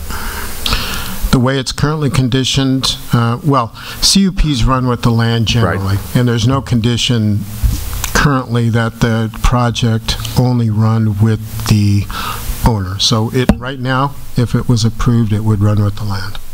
Okay. I think what we're going to try to get to is that we have these 7 categories that we need to address to give proper direction. Would you mind going through some of the conditions with me at this time as questions? Sure. Okay. Some are just for clarification, but it's also direction that I'm going to see where we'll be heading on.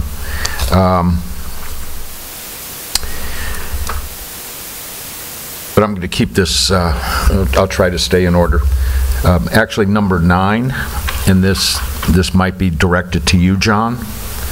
Condition number 9, no occupancy of any building and or structure shall be permitted which is not in compliance with the approved plans and accepting upon specific review and approval. My question to that is from this point that there cannot be any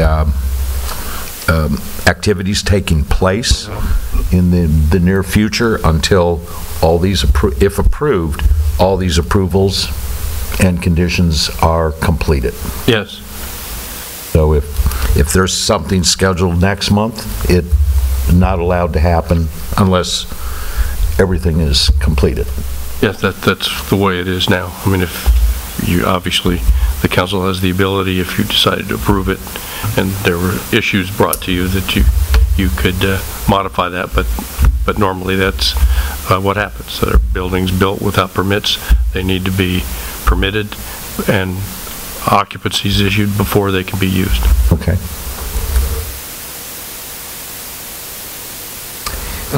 On 13, Steve, you talk about the property owner being responsible for on-site landscaping and off-site landscaping with the public right-of-way. I'm just thinking that public right-of-way should be scratched on that. I mean, there is no off-site landscaping, is there? Correct. Or any required? And actually, you could just scratch the whole condition, because the one thing I left out in the AE zone, it's a residential zone, so it doesn't have minimum landscaping requirements like a commercial zone does. So you could actually just take that out. So you could delete 13? No public right-of-way. No. Is that a yes or a no? Well, you know what, let's keep it in. We'll just take out the right-of-way, because we do want them to maintain the property. Okay. So. All right.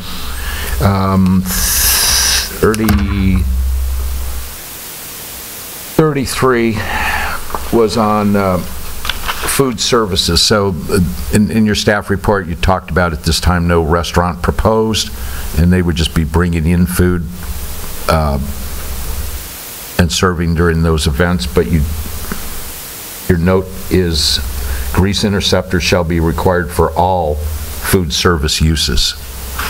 So is that, even if you bring in food, you will still be required to put in a grease interceptor?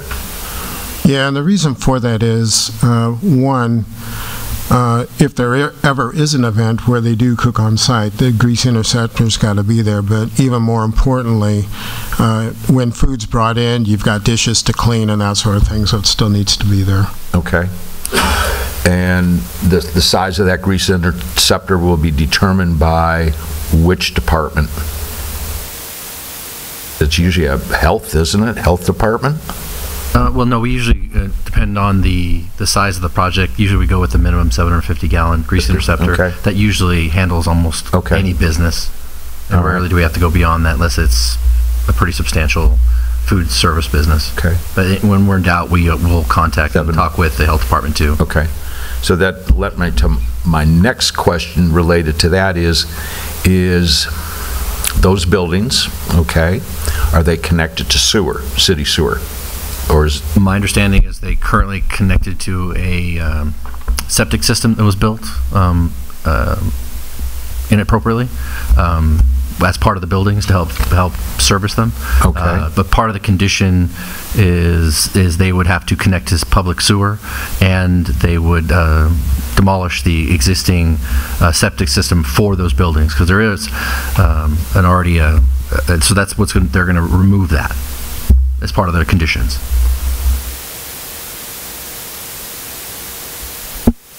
And that'll be your department on the sewer? Correct. And there's sewer available where? On North or down the private street? Down the private street. Okay. So everything's going to connect to sewer? Correct. All right.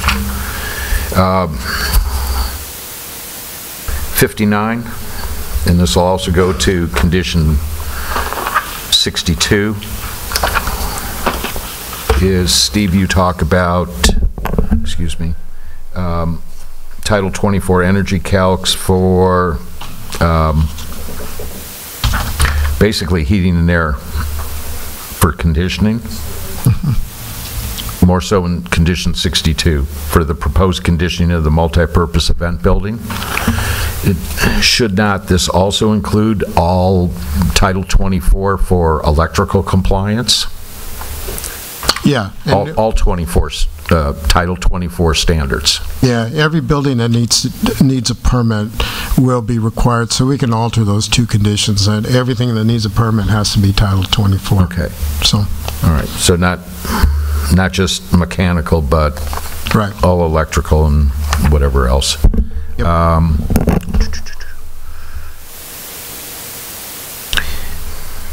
Right, wrap this up real quick. So on the site plan, in what we show in the AE zone,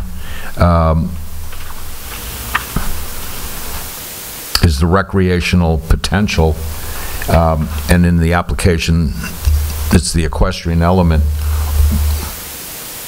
Where is the area? There's no arena shown. There's no Where's the recreational animal keeping or tennis courts or golf course shown on this site plan? They don't have one right now. The applicant can probably speak better to what they intend to do with the property, but those are not on the site plan. Okay. But we base the application on, that's the premise, correct? The potential for equestrian and entertainment facilities, yes. Couldn't have put that on the plan? I'll let the applicant address that. Just as a clarification, or just for information, Steve, on the site plan, number 16 is the main house, but when I went to the site, and it's a beautiful facility, the big house is a guest house. Yeah, what happened, and I can't explain the history of what happened when, but the original house was up by Philly Lane, no access, but it was up by Philly Lane. Here it is. So the applicant, not this applicant, a former owner came in and got approval to build a guest house, which is now the main house on the property. And forgot where I was going with the answer here, but the main house was originally approved as a guest house, but it's transformed into the main house on the property, and the original house that was the main house when the guest house was approved is now becoming, or proposed to become, a caretaker dwelling. Okay. Last question before his pager goes off and dashes out of here. Chief, do you want me to address that to you or to your capable right-hand person? With us tonight is Sandy Hastings from the Office of the Fire Marshal. She's our fire safety specialist for the city, and she'll be answering those questions. Thank you.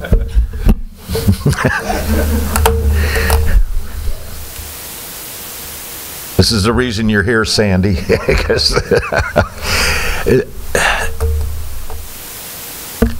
So, along with the sheriff, fire, you guys went down the road, drove down it. Yes. And that you found that adequate. Yes. And one of the thoughts I had was, and it was based on a couple of comments and letters, and I can't say for sure if that's one resident or two residents, whoever shares the private road, that basically when there's activity taking place, I can't get into my driveway or I can't get out of my driveway. So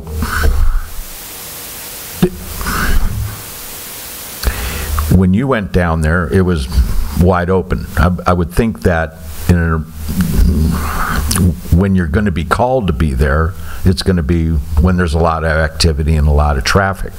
Do you feel any impact with if there's more cars and activity on that road? I mean, should we have a condition that says no parking on the street, something to that effect? I don't think it would be a bad idea because there are areas of the road. The road is not a consistent width because of some trees and other, obstructions. So there are points where it reduces down to, I believe, 16 feet because of a tree stump, and then it widens in other areas. So there are pinch points on that road.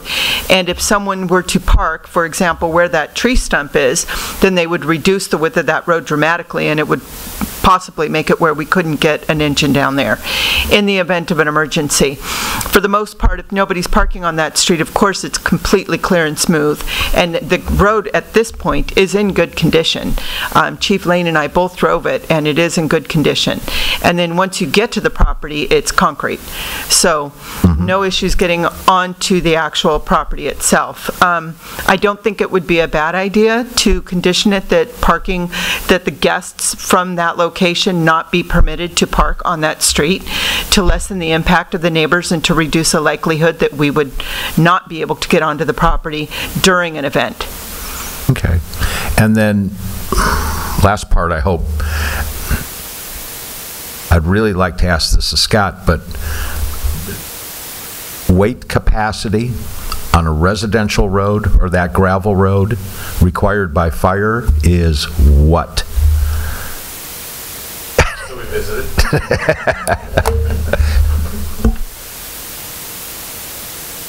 Is it adequate for that?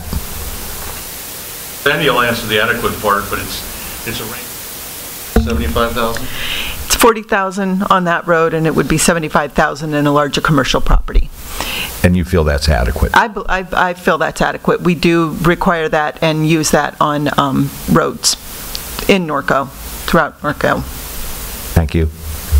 Thank you, Mayor. Bob, you got anything? No. I got one question. I don't know. Maybe this is yours, Sandy. Maybe you counted them. I didn't. On north, when you come off there to go to that property, how many houses, how many residences on North Street there? I believe 4. 4 on the north end of North. Right, yes. That's the total amount of residents that lives there. Okay. Yes. Thank you. Mayor, I have a couple questions. And that alludes to Steve on 17 on the items. Open gravel identified as the 93 parking spaces for customer and employee parking.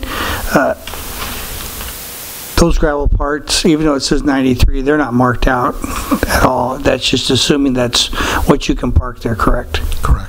But there is no specific marked plan or marked parking. Okay. On number 18, you have the accessible parking provided based upon the occupancy of multi-purpose event building. Having been there and the ADA accessibility in that, and you can chat or you can say it's normally, don't we pave right now? There's no gravel. I mean, it's all gravel. When I was up there, I didn't recall seeing a paved part for ADA parking. So are they in compliance with that? I mean, the wheelchair access there, granted, I mean, you know, I have to use one, is that it is difficult up there if you don't get up close to that building. So is that a condition to improve that, to bring it up to the new standards? Yes. For ADA, so paved parking? And how many would they be required to have there? I don't have the table in front of me, but based upon the number, I think they're only going to be required to provide 1. Okay, because normally it's 1 per 100, and you've got 200, so it's, I would at least think 2, but that's, if you can go check the code on that when we get through that. And then Councilman Newton alluded to it on I believe 59, the ADA access and accessibility in the restrooms would be also the same thing. Yep. So they all be ADA compliant. The other thing that I'm going to ask you is, do you know if there's a property or homeowners association that maintains that? You know, normally in the private streets, all the property owners have some kind of agreement or something to do that. Is there one in that place on North at all? Not that I know of. So it's just when somebody decides that they're going to pay for the upgrade on the gravel road, or just like we do, I believe, East Street, you know, they have this slurry, the resident. There's nothing like that at all. Not that I know of. The homeowners could probably let me know if they could have that. Yes, they would, but okay, I'm not aware of an association. Okay. There's only 4, so. All right. That's all the questions I have. Thank you. Okay, if that's all the questions, then we'll get the applicant to come up and speak, please.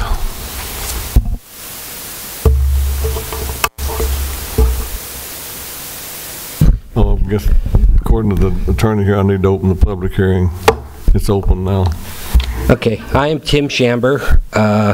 Me and my wife are the applicants. We own the property. We're longtime Norco residents. I think I moved here in 1976, attended junior high and went to high school, met my wife there, got married, raised our kids, raised our family. Our kids went to Norco High, and we're both graduates. So I want to just establish that I'm not just somebody who just moved in and trying to do something crazy. We bought the property, love the property. My wife likes animals, horses. We did that right away. People came to us and wanted to have their kids get married there. And I'm not going to say that I didn't see that when I first saw the property, because right away, other friends who we asked their opinions, they said, God, you could do weddings here. You could do weddings here. And I'm like, okay. And that's what we set out to do. We kind of had some people approach us to do weddings. So we did 2 or 3 weddings. I did my daughter's prom there, and we didn't have a barn. And what was happening is the police were showing up at 9 o'clock, 9:30, and saying that they could hear our music. And I want to assure you that I'm not out to make a big old party, you know, really loud, and I just want to have it loud enough so they could have a dance and have a good time. I went out and talked to the police officers, and they said, you know, it's not really loud, but our code says that if I can hear it within 100 feet, then I have to tell you to turn off the music or whatever. And so I had 2 or 3 events. I had a birthday party for myself. I had a Halloween party. And about the 3rd or 4th time the police came out, he said, you know, we're going to have to do something about this. So then I decided, okay, I'll build a barn. I'll build a barn to try to keep the noise down. And the policeman actually disclosed to me who was calling, and I tried to talk to that resident, and he wasn't hearing anything. So I decided I would build a barn. So I went to the city. I hired an architect and an engineer. They drew me up plans. I went to the city, and they said, you can't build something that big. I wanted to build a 3,500 square foot building. I have 26 acres, 14 of it, of which is mitigated land. I have another, it was actually 12 to 13 acres is mitigated land. So I have 13 acres where I could build a barn and do what I wanted to do. As it turned out, they told me I couldn't do that, so I got plans again. I shrunk it down, brought it in. She said, no, it's still, you have to be 1,000 square feet or smaller. And I said, I can't build something that small because it won't house what I want to do. I want to do weddings. I want to put the music inside so it's not loud. I've got barn doors so I could close it in so it's not that loud. She said, you still can't do it. Well, now that I've gone through the whole process, and I did go ahead and built it anyways, I should have been given the permits. I should have been given the permits for my property because I was in an AE zone, which I should have been able to get. Now, I built a 2,000 square foot building. I've been told by the city officials I could have built a 10,000 square foot. I was within my rights to do it, and the city should have approved it. I could have, but that didn't happen. But I had to do something because I didn't want the police to keep coming to my property. So that's why I built the building. There's another building. It was what we call the bride room now in the bathrooms. That building was already existing when I bought the property. The previous owner was doing weddings, and he had put in the bathrooms along with that building. But I went to improve that building, and it was before I even built the barn. I went to improve the building because it was really dilapidated, and the bathrooms were in bad shape. I tried to just improve it, and after a couple days of trying to improve it, I just kind of got mad at it, and I tore it down. And then I built a new one. And then a year and a half later is when I built the barn, is when I went to the city.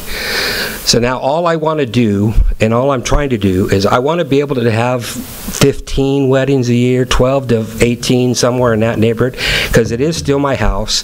I don't want to be having a wedding every single weekend. I want to have my peace and quiet, but it's a big piece of property. It requires a lot of funding. Every time I turn around, there's 5,000 here. I got wells, I got hill, I got all kinds of stuff that I'm always paying for. So I wanted to find a way to make some money. I don't ever want to open a restaurant. We never intend to open a restaurant. You could even put that in your CUP thing that says you can never open a restaurant, build a restaurant, because I never want to. The other thing is, you talked about, I just heard you fellas talking about putting pavement in. I have no desire to put in pavement, and Danny Azevedo at the Planning Commission pointed out at that meeting that DG is okay for the ADA requirements, that you could put in DG, and that's what I want to put in. Also, the last meeting that I came to, I really didn't bring anybody to support me, do anything for me. I just came by myself, me and my wife, and we didn't have no opposition as to the people who brought opposition to us. I know the number one reason is everybody on Philly Lane showed up because they thought that was going to open up. That's not going to open up, but now that they're here, they could say whatever complaints they want. I did bring a little bit of support. I also want to point out that I don't just do my weddings. I do a lot of community events. We've done Spark of Love Toy Drive in 2017, 2018. This year we decided not to do Spark of Love, but we did a muscular dystrophy drive. We have a family in Norco who has 2 children that are in wheelchairs, and they want to join a soccer, like a basketball soccer thing, and they need special wheelchairs. So they put on a fundraiser for not only their kids, but for more kids on the team to raise money so they'll have wheelchairs to play in those games. We do a lot of Boy Scout activities, and a lot of these things we don't charge for. I don't charge the Boy Scouts. They have what's called a jump over the bridge thing. We have a big koi pond with a bridge, and when you become a Cub Scout to a Boy Scout, it's called bridging the gap or something like that. So we've had 4 or 5 of those. We've had multiple children in Norco who got they achieved the Eagle Scout, to become an Eagle Scout, and we've told the leaders that every time somebody achieves Eagle Scout, they could use our facility and they could have a banquet for their Eagle Scout, and we've had many of those. We've also used our facility for many of the Norco High School athletic events, or our athletic teams for their banquets.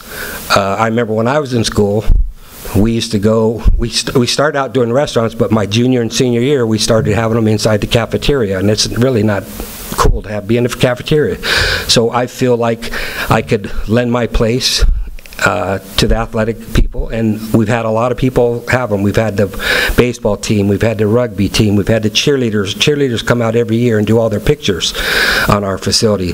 They've had their banquets there. We've had football has had a bingo thing to raise money for the Gridiron Club. I can't say, I should have wrote down all the things that we do, because we do a lot of community events for a lot of people, and we don't charge everybody for everything. And like I said, I just want to do, I want to be able to have 12 to 15 events. I'm willing to meet whatever CUPs, they make me meet, and I've gone over most of them with Steve, and I've agreed to do those. And I've asked a few people to come and speak again on my behalf, but there's one thing on a CUP that I don't like, and it's saying that I have to get a precise grading plan, and I don't really want to do that, because I don't feel like I should have had to do that, because number one, my buildings were built in different years, and it says that and so I brought my architect. He has more about the rules and all that stuff. So he drew something up and he wrote up the rules, and I'm going to have him talk about how that works and how he thinks it should work. But I don't believe I should. I'm worried about if you make me do this precise grading plan, that they're going to come up with more stuff like a storm drain and how you're going to get rid of the water and all that kind of stuff. So I'm worried about the cost of that. And just to get a civil engineer involved, you're talking $12,000 to $15,000. I never did any grading. All I did was dig the footings for my building and put it up. I've since asked the city, why do I have to have that? And they said, well, if it's 5,000 square feet or bigger, you got to have that. Well, my building is not 5,000 square feet. Well, then they said, well, you're going to combine the two. Combine the bathrooms and the bride room type thing. That's what we call it, the bride room, bathrooms, with the event building. Now it's over 5,000 square feet. Well, if that was the case, why do I only have to put fire sprinklers in the multi-purpose building? They're not putting those two buildings together there. They're not saying now we're going to put them both together, you got to put it in that building too, because the other building's under 1,000 square feet. So I feel like I shouldn't have to do, that's really the only CUP that I don't want to follow. And I've been told that the city council could help me with that. And like I said, I did bring my architect. I also brought some people from my main road. I had another gentleman who wasn't able to come, but he sent me a text. He wanted me to read you a big text. Instead, I gave it to Sonia. Sonia owns the riding stable right on the corner there on my street. She has a riding stable there, and she's very good friends with Gary as well as I am, and Gary is my next door neighbor. He's the neighbor closest to me on that street. He said he would come, but he's working, and he's working nights, and he said he couldn't get off work to do it, and I didn't want him to take a day off work just to come and speak. So I got 4 or 5 people who signed cards, and they're going to come up and speak on my behalf. So I hope that you could see it in, you know, your heart to vote it through, because we've had a lot of, you know, weddings, class reunions, a lot of stuff. And I really primarily just want to cater to the Norco people. And I think it's a good thing for Norco.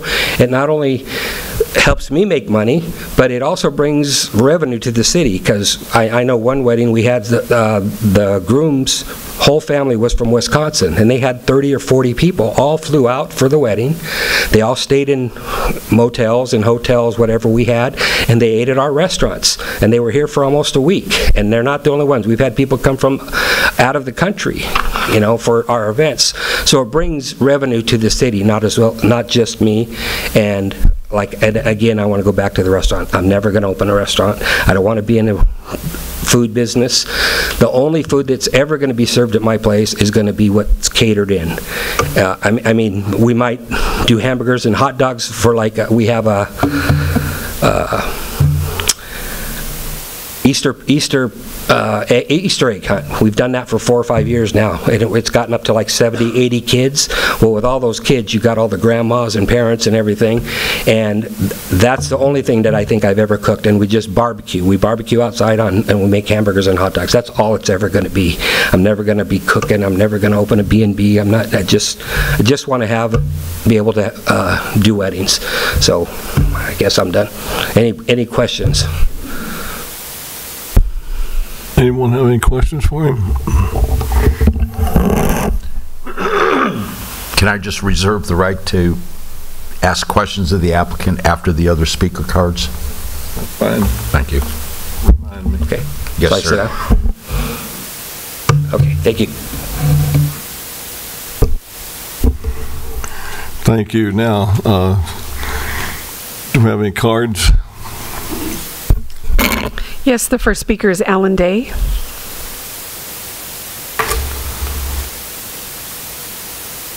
I'll remind everybody on the speakers we have 3 minutes, and I will hold you to it. So, Chad, you got the clock?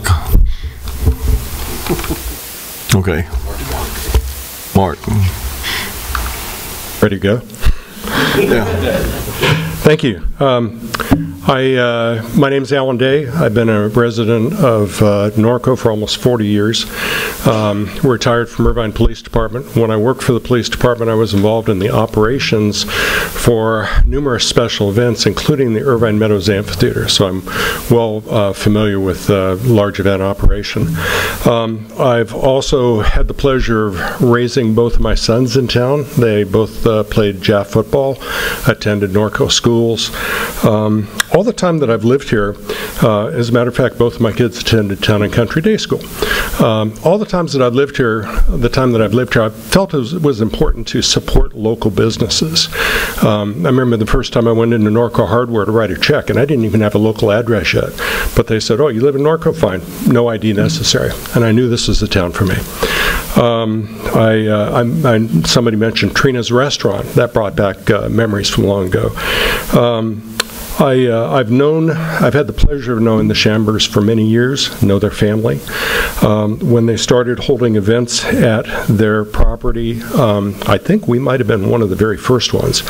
My son went to school with their kids, and he and his wife wanted to get married there. And at that time, they didn't have a building. They actually had to bring in a large tent because it rained that day. A couple of years later, my wife, who was sick with breast cancer, knew that the end was approaching, and she approached Tammy Shamber and she said, I want to plan my memorial. And she said that's where she wanted to have it, and she did. Wonderful event. My other son at that time was planning on getting married at a winery down in Temecula. He saw the facility that they had, and he and his current wife, they walked away from their deposit at the winery so that they could have their wedding at the Chambers event facility. I've seen the way they operate it, and they operate a quality program. They have their people standing at the gate checking people that are coming in to make sure that they're on an invitation list. This isn't something where somebody's going to crash the party and create problems, because they have their people watching. They have the parking is located on the side of the property away from the adjacent houses. It just worked out that way, and it works out very well. When they do have drinking there, when they're serving alcohol, it's their folks that are serving the alcohol. It's not some bartender that got hired for the day. They're watching the people. They're making sure the people are behaving themselves. In short, I feel this is the type of kind of a small family-run business that we in Norco should support and should have more of. Tim made a really good point. It's his house. He's not going to have a restaurant operating on his property at his house. He wants to be able to live there and live a peaceful life. He's just trying to operate a small business, and I think we should support it. Thank you for your time. Thank you. Next speaker. Next speaker is Sonia Trefethen.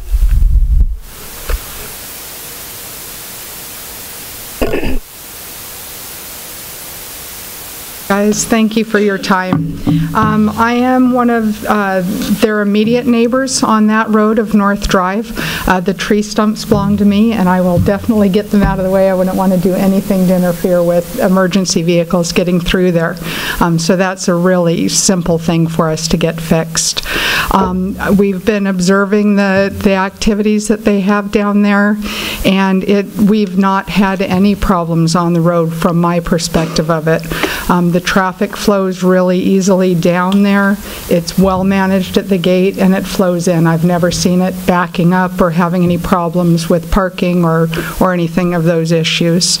As well as noise has just not been an issue. It must be the barn, but I'm an immediate neighbor and haven't had any noise issues, haven't had any repercussions from the people that are there. The type of people that are coming through are very nice and respectful as they come in and out, and there's just been no issues from my perspective. Tim mentioned the letter that Gary sent, and Gary's the last house as you go down North Drive, the very last house on the right-hand side before their gates. So I think if anybody was going to be affected by it, probably Gary would be the #1 person. The letter that he said that he would like us to read for you is, Dear Norco City Council, my name's Gary Dix, and I would like to inform you that my neighbor Tim Shamber is a great neighbor. He takes pride in his property. I enjoy having weddings next door to me. They are classy and positive events. And again, he lives at the 367 North Drive, which is just before his location. I would love to see them continue running it. There's no doubt from a neighbor's perspective that they're willing to do whatever it takes to make sure that the roads are maintained and that neighbors are happy. They're very available to all of us and easy to talk to, and just really, really good people running a simple business and doing a beautiful job of it. So we're happy to have them next to us. I agree that it's bringing a lot of business into town, as my business does. It comes all the way straight down 6th Street, all the way through town to the end. So I know the impact that has on the local businesses, and it's good business that they're bringing in. It's a nice group of people. So we're definitely in support, and that's myself and the immediate neighbors and our immediate neighbor to them, as well as the one across from me I've talked to recently, and everything seems to be on a good path. So if there's anything that we can do or answer to help make it go through, let us know. Thank you. Jared Vieira.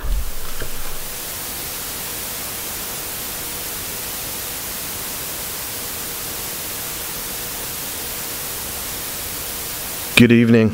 My name is Jared Vieira. I'm the senior pastor of the River Church here in the city of Norco, and I've had the pleasure of working with the Chambers and partnering with them for several years.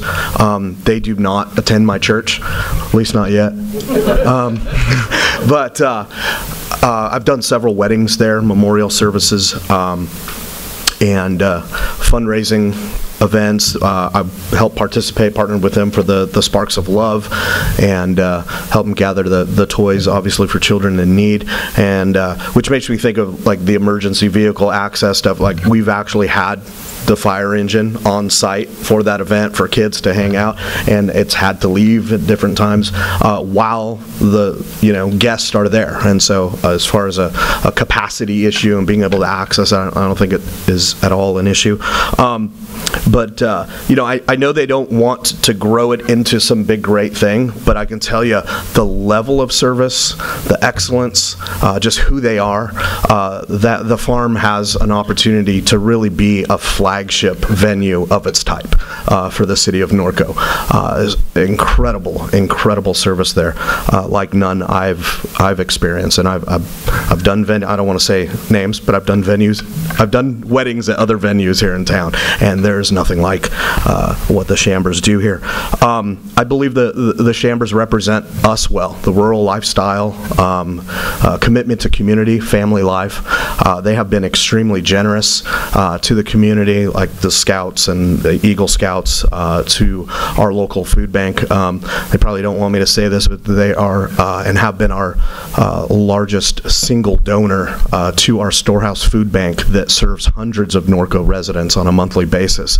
And so I think having the Chambers here in the farm is an incredible asset to our community. Denying, I think, the use would be a disservice to our city. And so yeah, I want to encourage a yes vote on the use of facility, and even if you have it within your power, if you will, to allow them to continue to accommodate guests as they fulfill these conditions, I would strongly encourage you to do that if you're able to. Thank you. Thank you. Next speaker, David Haig.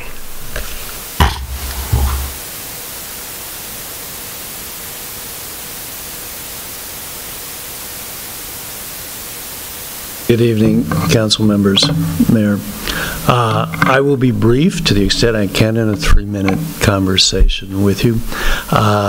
2 issues occurred to me. I would identify myself as a resident on Philly Lane.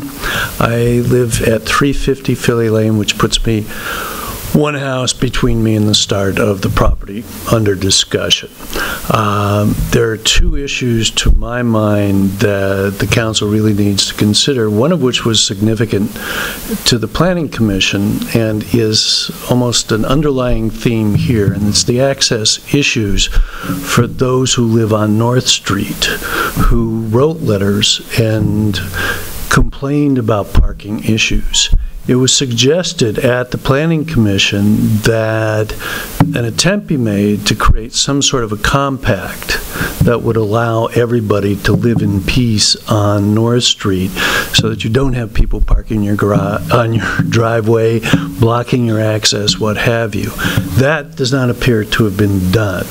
And I would suggest very strongly that an effort be made to do that before the council actually votes on this particular issue, because I think that might alleviate a great deal of the concern that those of us who are opposed to this as a continuing operation, and let's be honest, none of us want to prohibit somebody from making good use of their property and being good neighbors.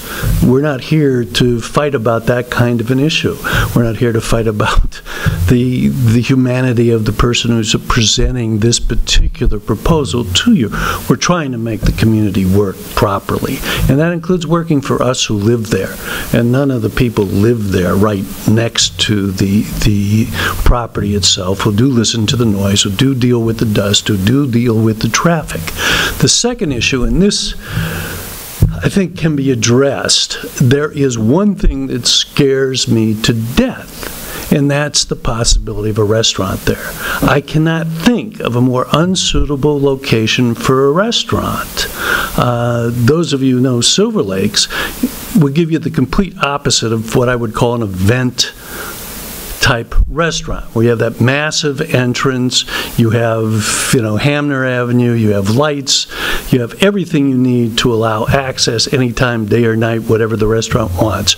We're talking about not a gravel road, a dirt road, one lane, that if we're allowing a restaurant, and it's not even being requested, but as was pointed out, this runs with the land. And if you approve something which says, well, I'm never going to do it, and 2 years from now he sells, and somebody says, well, I'm going to make some money on this. I can put in a restaurant. I can get people here at 6 in the morning, and we can run it till 10 o'clock at night, and I can even ask for some sort of a modification. And that, I think, should be addressed in any sort of discussion of the issues. Thank you. Thank you, sir. Next speaker, Clint Stone.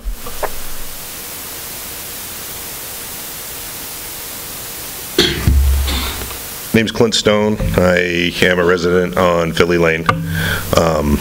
Like Dave said, I'm not opposed to somebody using their property making money. I don't want to hinder anybody's livelihood.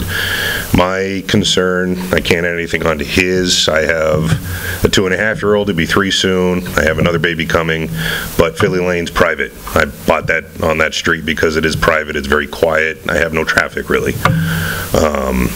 The fear I have is vehicles driving down my road while my kid's out there riding his little Power Wheel or his little bicycle.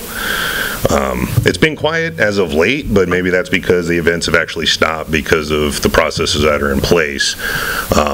When they were holding parties, we did have people that would go down the street, because I do live on Philly, they'll bypass the dirt road thinking that it's something else, and they'll end up turning on my street and then turning around and coming out. So my only concern is the safety of that and how to redirect that traffic to make sure it goes down North Drive and not Philly. But then, like Dave said, if the homeowner decides to sell in the future, hopefully, don't want to wish anybody any kind of ill will, but guarantee in life you're going to die at some point. So if something happens tragically to the homeowner or anything on the property, what will the next people do with that property, and how will it impact my house if I'm still there, or future residents? But that's all I have. Thank you. Thank you. Next speaker, Suzanne Hay.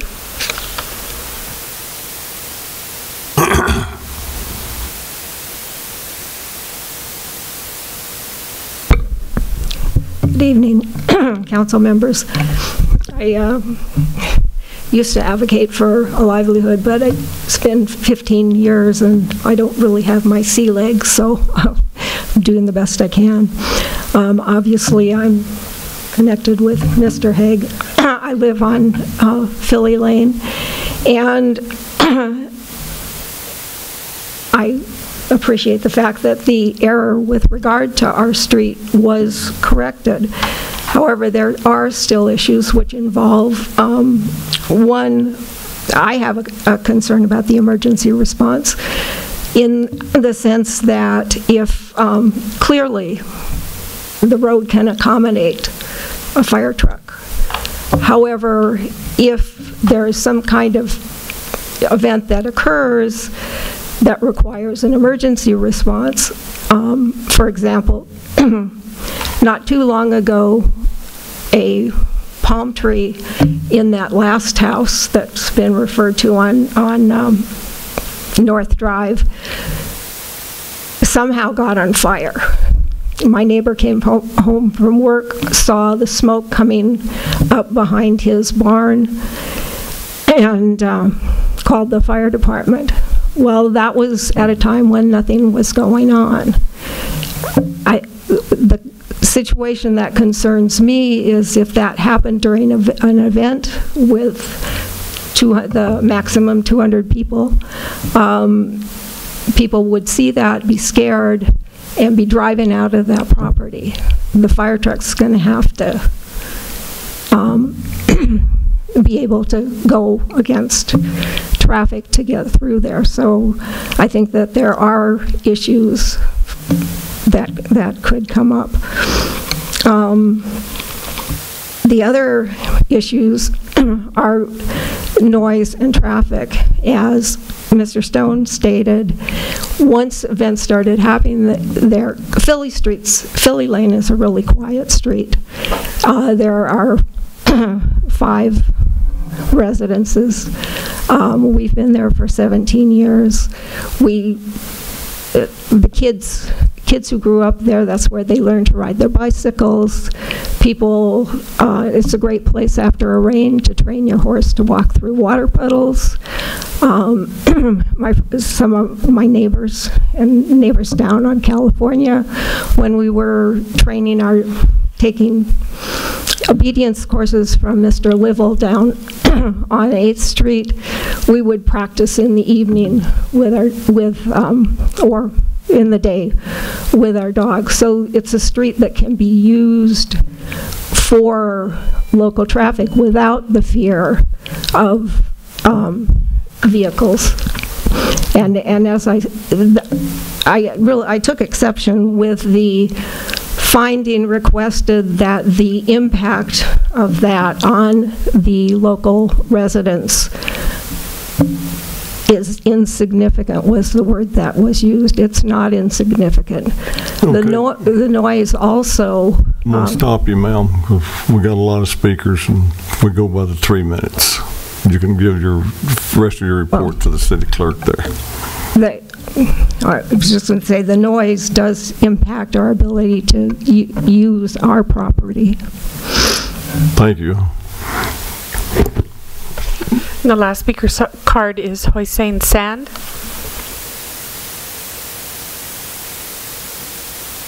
Good evening, Mr. Mayor, City Council. My name is Hossein Zand.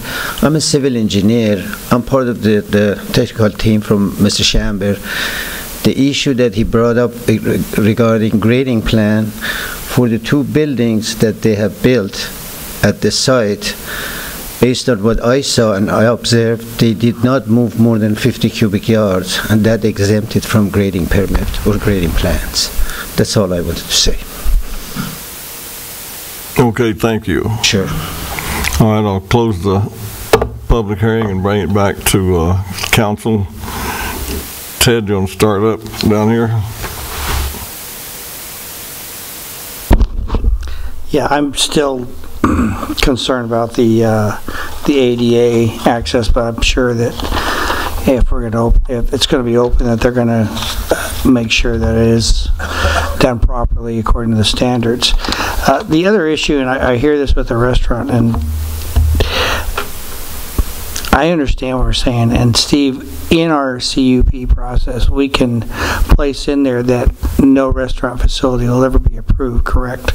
Even though it's zoned for that? Yeah, you can add a condition that basically limits what kind of food can be served at the project site. You can add a condition that says if they want to put in a full-service kitchen, that they have to come back to you for modification to the CUP. So yes, you can, however you want to condition it, you can do that. Okay, so that and this is something the Planning Commission addressed to when they were doing it, is that there would be, okay. Yep. Thank you. No further, Mr. Mayor. Kevin. All right, so I want to make sure. First off, I want to say I'm really impressed with the civility and the. I was very proud of all of you who live in Norco. The way you spoke, I was really impressed, and I really appreciate it. We don't always have people opposing one another that are clearly good people and civil, and I really appreciate that. So a couple of things. I'm concerned about Philly, but it sounds like there's some room here. So one, we have to make sure no restaurant goes there. Absolutely never, ever. And just as a sort of exposure, I've actually been to several events at the property, and I've seen it's always been catered and that kind of thing. One of the things I'd like to see is if you're willing to remove those stumps in a timely manner, that would be really, really good. I mean, let's put a time limit on 3 months, 6 months, something like that. All right, a week. But I'm concerned about Philly. And is there some way, Steve, that we can, it's catching what you have, by the way, so thank you. No parking on the, first off, all right, so on the street going into it, I personally would also like to see that there's absolutely no parking on that street by anybody. I'm sure that's already there, but just, I want to firm all this stuff up. Well, if it's a business, I think you can condition it as a business, and when I was there, you have plenty of parking. Correct? So are you, I'm hearing that we can't condition a street to not have, it's a private street. Well, we can, and John will correct me if I'm wrong here, but we can condition the project that the participants have to park on site. Problem is the enforcement, because it's a private street. So I would throw that out to our city attorney and the sheriff's department. I don't have too much problem with the enforcement of that condition. I would think that the difficulty is that there's another group of people that isn't going to an event there that's visiting somebody who lives on the street. Oh, no, what I meant is that we need to, I totally get that somebody who's visiting somebody on the street, they can park there. I'm saying I would like to see some very strict controls by the property owner. You can condition the CUP that all event parking be held on the site, and specifically call out that there's no event parking on North. Okay, and then how do we keep them off of Philly? Because I actually went down to Philly. Sorry. I shouldn't admit that, and I knew better, and I thought, well, okay, I'm going over to look at the place, and I went down the street, and I went, oh, I can't get through there, so I had to go around. I'm a Norco High graduate. I'm challenged. What can I tell you? Yeah. Is there some way through signage, through something, that we can protect Philly so that people don't enter? Now, one of the problems we just have to face is people think they're going to Riverside and they buzz right by North and they go into the Bluffs. We get that. And one of the things we've talked about is maybe bigger signage to let people know that there's no access, or there's no, you know, we can't get out, don't go through here, turn right, and sign that goes to Riverside, something. Is there something we can do that's not obtrusive in a neighborhood that maybe can help them on Philly? Signs are only for the ones that Well, I'm a Norco High graduate, and I can read. There's 3 Norco High graduates on the council, so, you know, I'm the challenged one. Unfortunately, the answer to the question is a little more complicated because Philly's a private street. Right, so I get it. The city doesn't have the ability to put signage on the private street. Yeah, but leading into it, though, that's a public street. But if it's a public street, we can put signage on the public street saying, you know, no access, or this, no through traffic, or something to just, as much as possible, to warn people to try to protect that street, because I totally get where they're coming from. Access to the farm, or?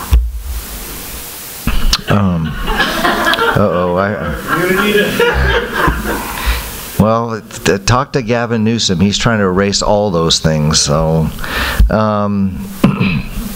Stumps, emergency response, fire. I personally think that it's an asset to the community. I actually like it when somebody does something like this. I probably won't get much of agreement, but I actually do not have a problem with, as they are bringing these things together, as long as there's a time limit, I don't have a problem with them having some events, but the moment that they don't get something finished, then we say, we're really sorry, but you didn't comply, or something like that. I don't have a problem with that. I also, because it's such a large, you know, one of the problems with Norco, and it's a great problem, is that some properties can have big buildings on them and some properties can't. And the people, it's always the ones that really can't that want to have the big buildings, but in a situation like this is a very unique piece of property. But that said, I would totally understand. The other thing is, it appears to me that a lot of effort's been made to mitigate the noise on the property. I don't live there, though, so I'm hesitant to to really respond to that. By the way, one of the things you need is air conditioners in that building, just so you know, some big fans or something. I'm trying to address everything the people from Philly talked about. So no restaurant, some way to keep people off their street. I think he's mitigated the noise. We do have noise ordinances within, keeping people going to the events not on the street. And I guess the only thing, and I totally agree that I think that any time that we put the word insignificant in a report, we just shouldn't use those words. We should just say the impacts, because we're talking people and everybody's different, and to say I can totally relate to why you would think the impact, well, it's not insignificant, and that immediately gets people's hackles up. So I think in the future we need to refrain from words like that, find something that's a little bit more just generic. Do you know what I'm saying, Steve? Rather than the impacts are insignificant, and you got somebody on Philly who's just had 12 cars, including mine, drive down their street trying to find the place. Right. So I think that's all I have. Thank you, Mr. Mayor. Thank you for your time. And again, I am so impressed with the people that spoke today. Thank you so much. It really, the civility was deeply appreciated, so thank you. That's all I have to say. Okay, Robin. So I'm not sure if this is a Steve question or a John question, and John's not listening. Is there any way that we can have the CUP go with the owner of the property versus being carried with the property? Yes. So how do we do that? That's a condition in the CUP. So it's a condition. So I would request that that is done as well, that the CUP goes with the owner of the property, not with the land. And then I'll be honest, the only opposition that I received personally as a council member is the noise. And so I don't know if there's something else beyond the noise ordinance that is enforceable for us. There's not really anything, right? So, I mean, again, I don't know that there's any way of fashioning it, but if there was some way of increasing the ability on the property to mitigate the noise, that you can do. I'm not suggesting block walls or things like that, but for example, that's how noise is mitigated. A requirement maybe that all amplified sound be contained within the barn structure. Maybe that's probably what it is anyway, but I don't know that. Well, it's in condition 19, no sound amplification system provided with projects outside the confines of the multi-purpose building.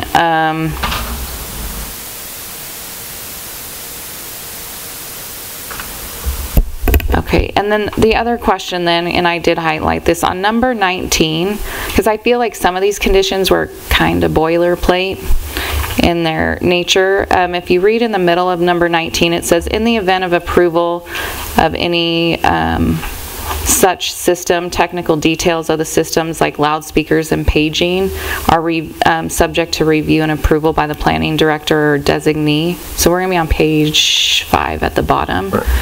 And like when I'm reading that, I'm thinking that's like a CarMax condition or a fast food restaurant condition versus kind of the application that we have going on here. So I don't know if it would be appropriate on that one to just leave the first part as is and then just say there will be nothing else, or strike it out, or... Although, again, I mean, we're kind of imagining things. But, right. But if you had a wedding outside that there was sound amplification, or music that was related to that wedding outside that required sound amplification, that probably should be reviewed and approved by the staff. But where would that be approved? Because if I'm thinking in my head, I'm going to have a portable speaker system and a microphone, and I'm going to put those 2 small speakers up the day of the event with a single microphone for the couple and the pastor. But that doesn't require approval, correct? It does. Yeah. For every single event? Yes. Enforceable and checked by who? Well, if they're going to do, the way the condition is written, if they're going to propose any system outside of the confines of the building, they have to get approval from planning first. And what we're going to require is similar to what we do with Silver Lakes, which obviously has much bigger events. But they have to demonstrate to us the equipment and what the sound level is going to be produced, and then, if needed, what level of mitigation they're going to incorporate to reduce that down. And in addition, we do have as a measuring standard the noise ordinance. Okay.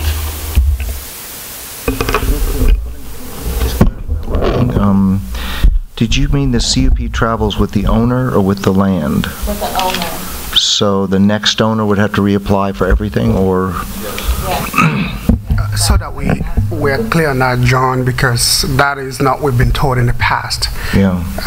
To apply this consistently going forward, is that a state law or simply something Norco can determine? No, actually, without getting to each other, the conditional use permit, not as a matter of state law, but as a matter of case law, runs with the property because it's a use.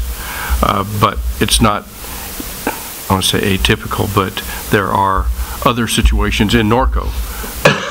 He does not, when the property changes hands, the CUP does not continue to be effective. So here's my concern is that sell the property, and the next person comes in, there's a different council sitting here, and they say, gee, a restaurant sounds like a great idea. And I'm just wondering if maybe we should... Yeah, unfortunately, I mean, if that happens, there's nothing you can do to solve that problem. All it takes is an application to amend the CUP in 3 votes, no matter whether it runs with the land or whether it's the owner. Pesky democracy. The other thing, Robin, too, is the sound thing. I'm wondering, because it's for a smaller operation, is there some way that they can, let's say they buy their own sound equipment, and they each time they don't have to, they could just come in and say, we're using the sound equipment that we've been using, and so to sort of streamline that just a little bit so it's not onerous.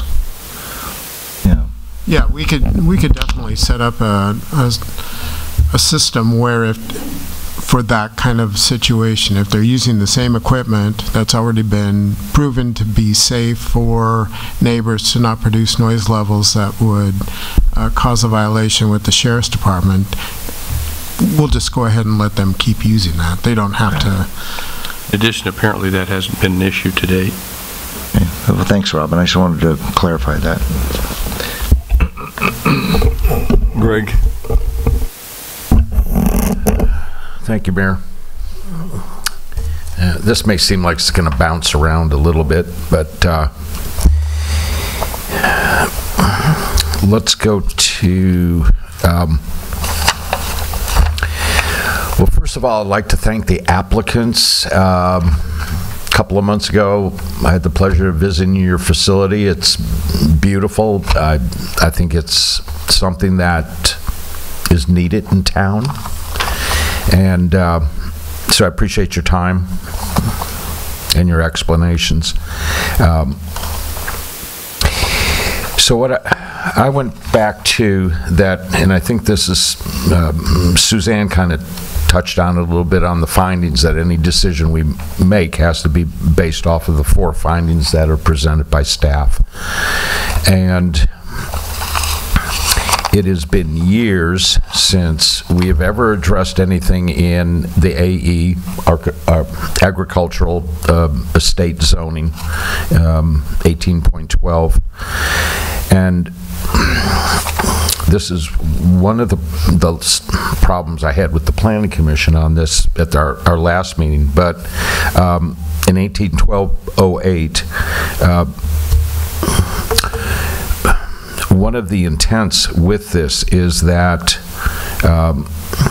related to the restaurant and all these incidental uses, the Planning Commission shall ensure that the imposition of appropriate conditions that no interference with the conduct of nearby residential uses occurs.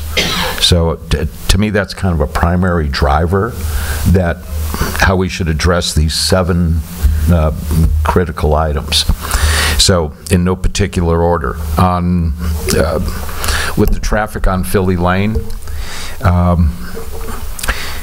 this is just a suggestion, as I also live on a private street, and if you drive down it, the first thing you see is a bunch of signs from 6 of the nastiest people you'll ever want to meet that basically says, no parking, go away, neighborhood watch, we don't like you, we don't want you, okay? So, as a suggestion, I would... take it down and just replace with your name. Yeah, there you go. As a suggestion, I would also look at some signage that way, you know, for your own private street. But then, Steve, for the facility, where are we with signage that would stop it at the entrance that Kevin should have turned into? How can we help with that? Well, the issue again is the private street. I mean, we could add a condition that every time there's an event that they put like a placard out at California North and says the farm access this way and points them into the... But as far as a permanent sign, they have to get permission from everybody that has rights to that street. Really, they have signage saying farm, arrow, this way? Yep. Okay. Do me a favor, Steve, make sure you write all these down, because that's going to be my last question, is for you to repeat all the conditions we've changed or added.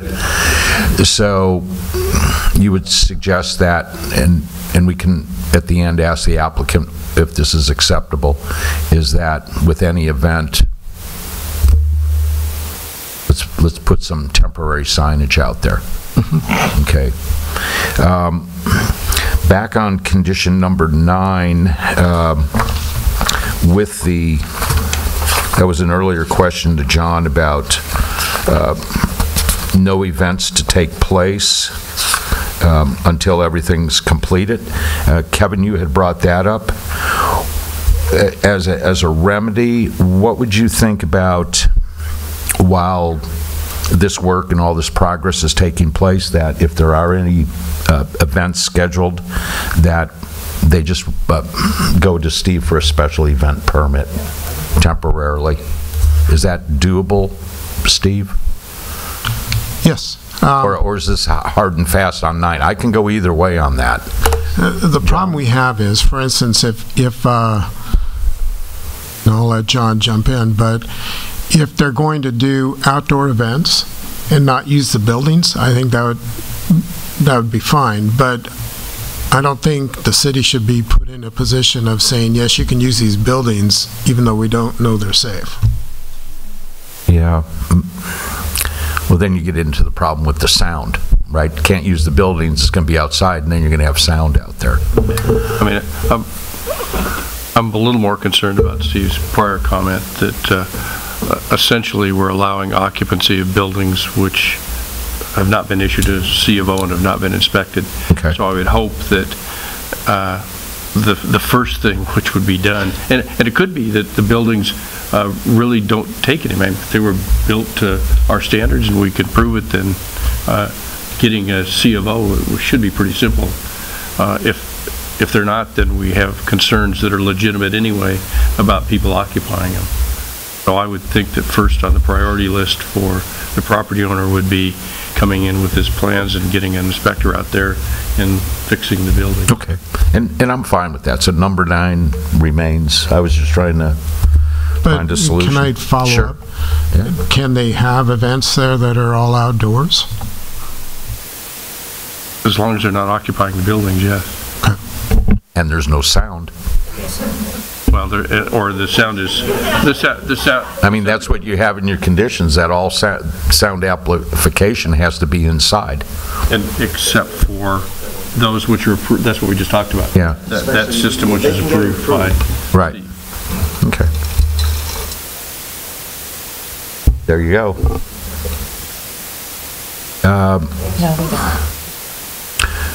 Restaurant. Can we just, as we said before, can we just work with this and just, in that zone, if you go back to that 18.12, why can't we just make some kind of motion or whatever in that section, say restaurants are not ancillary uses in a AE zone? At least it takes it out of this situation.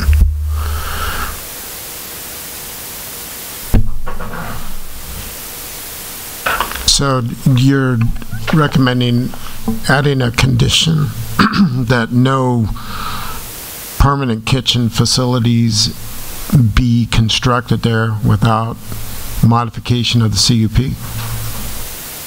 Or you don't need to put in the last part, just no. Okay, all right. And I'm going to take that based on the applicant's comments that is not interested in a restaurant. Well, and all food's going to be brought in, so... And remember what the conditional use permit is you're approving a use which is defined as whatever's happening on the property, subject to conditions. And the use, since it doesn't involve a restaurant, one of the conditions can easily be that there can't be any permanent food service structures constructed. Okay, so go back with the CUP going with the land and the next owner that decides to come back for a restaurant. Where do you stop that? You can't.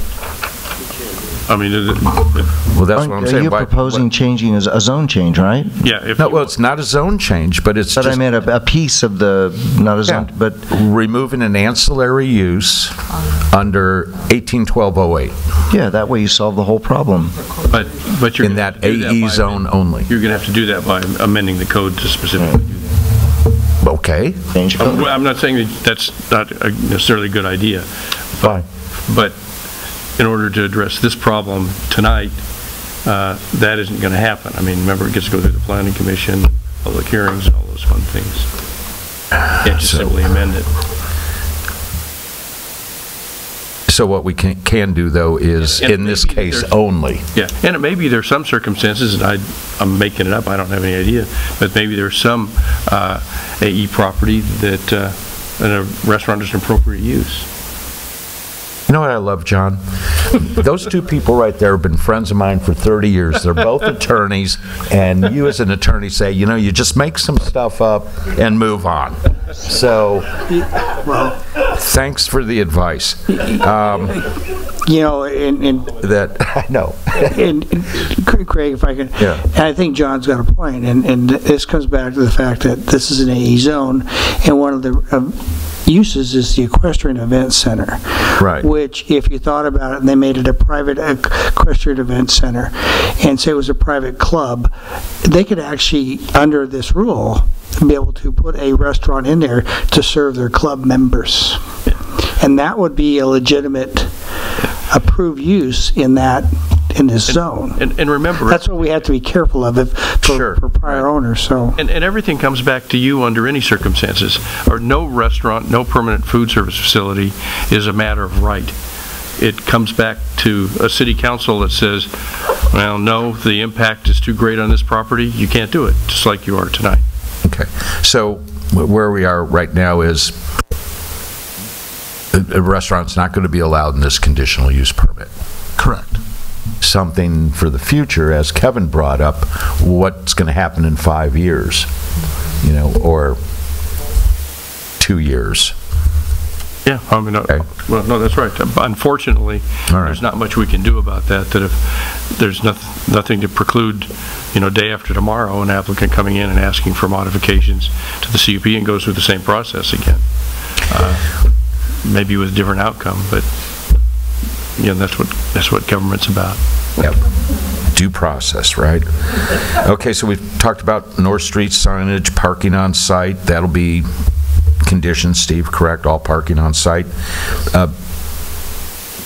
Chief, there was a few comments made, just basically over with emergency response in different scenarios. Do you have any comments, anything to address emergency response in the various situations that the residents commented about? Well, I share the concern with the tree stumps that are going to be mitigated. That is the choke point. That is my concern. I think I share that with Sandy as well as Chief Ike. Those are going to be mitigated. As far as that road surface and response into there, once that's mitigated, I have no concerns. Okay. Last one I have is comment by the one speaker and the applicant is, just walked away from me, precise grading plan. Chad, what is your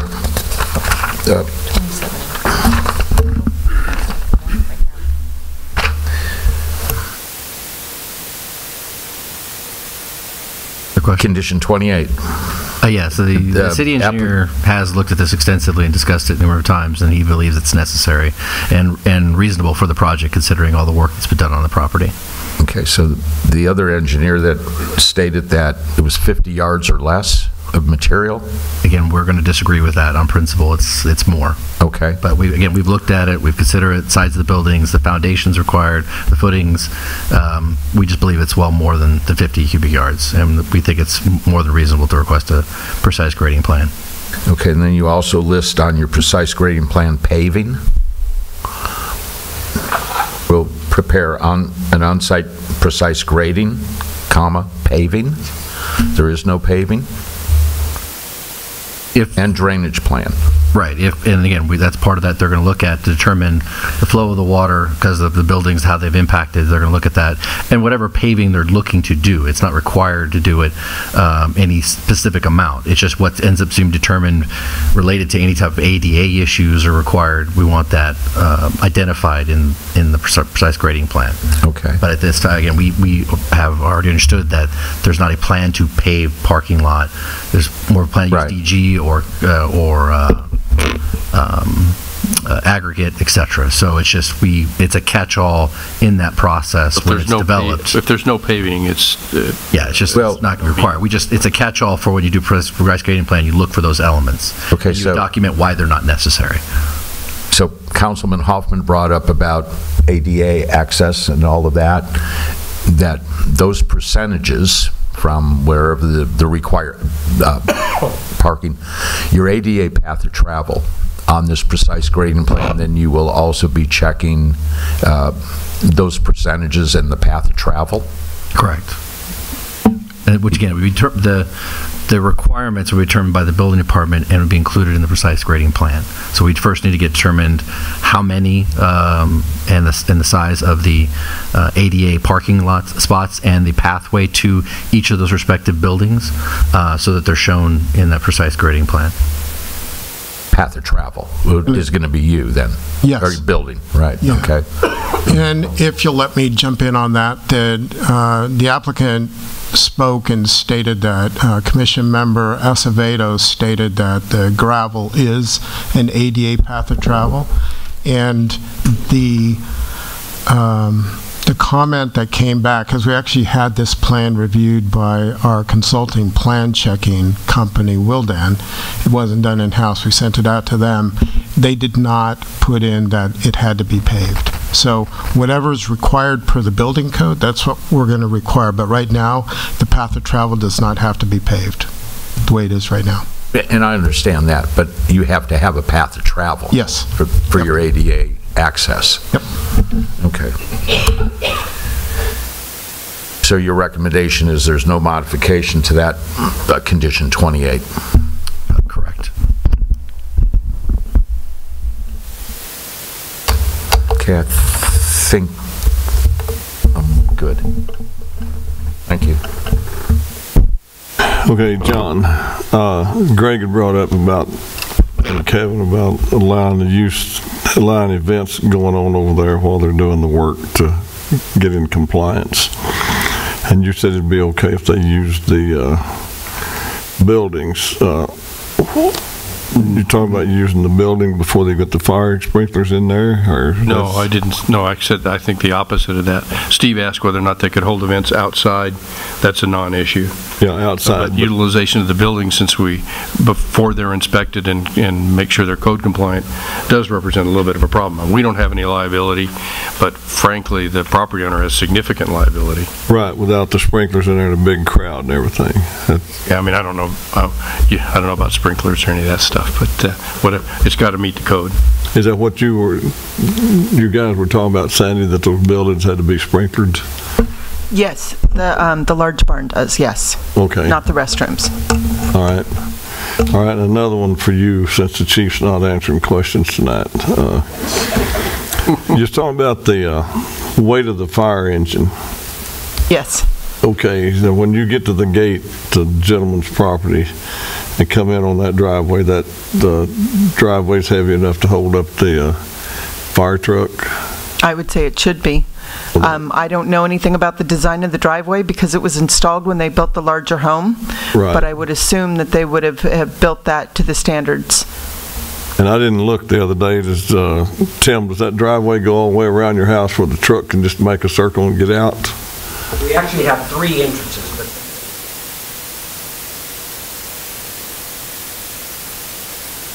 okay. The fire department has been there the last 2 or 3 years.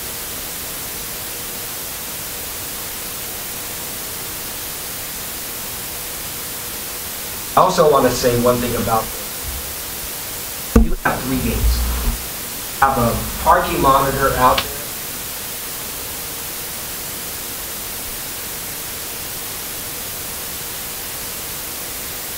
Mine gets to more than cars. The car you're talking to and 2 more, wave them to another gate and have another guy check them off, because I don't. And you have traffic going both ways all the time, because a lot of people come in and they drop off on Ubers. Comes all the way into the event.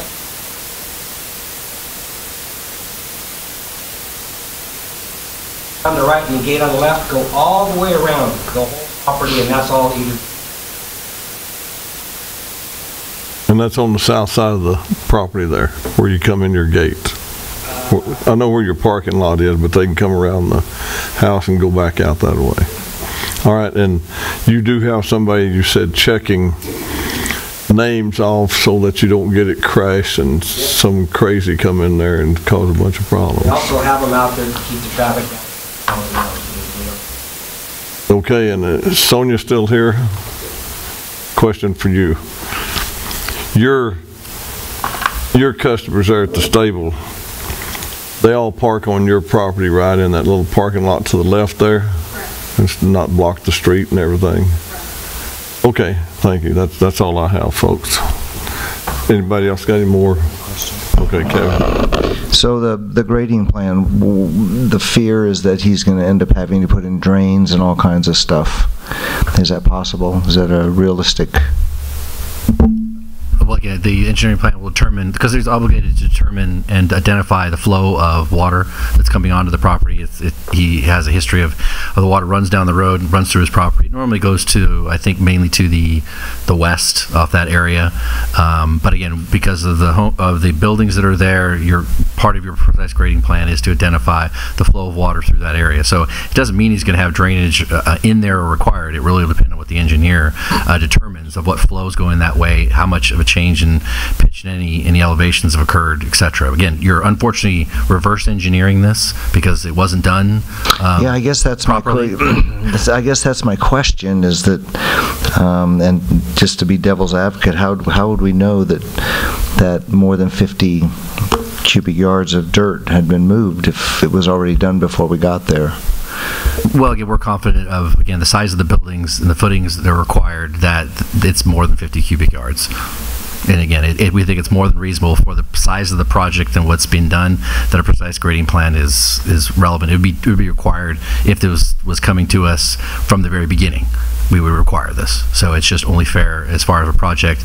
Another applicant came in choosing to do the same project. Now that this is something that might be considered in the future for other properties, we would require this requirement for them, because that's how we want to look at the projects. When does that kick in? What size building does that kick in, a precise grading plan? I'm not sure as far as the size. It's usually mainly off of how much material you're moving. Thanks. I apologize. I wish Dominic was here. He can more eloquently explain why they've determined this is required. Well, I mean, as you know, I kind of don't always trust when they talk about cubic feet being moved. I get a little nervous about that stuff. Mr. Mayor, Steve, on that property, when it was originally built, was there a grading plan for that original house? For the original structures, or had to be somewhere? Well, they had to do a pad certification for the house before they could build it. I don't know if they were required to do a grading plan. And it was built when? I think it's been there for a while. Yeah, I know it's a lottery house, but it's still the... I don't remember the year. But I don't think it's over 20 years old. No. So what you're saying is that the grading plans, and we're basing this assumption of this need for grading on a home that's less than 20 years old. And I don't think that property has changed that much in 20 years.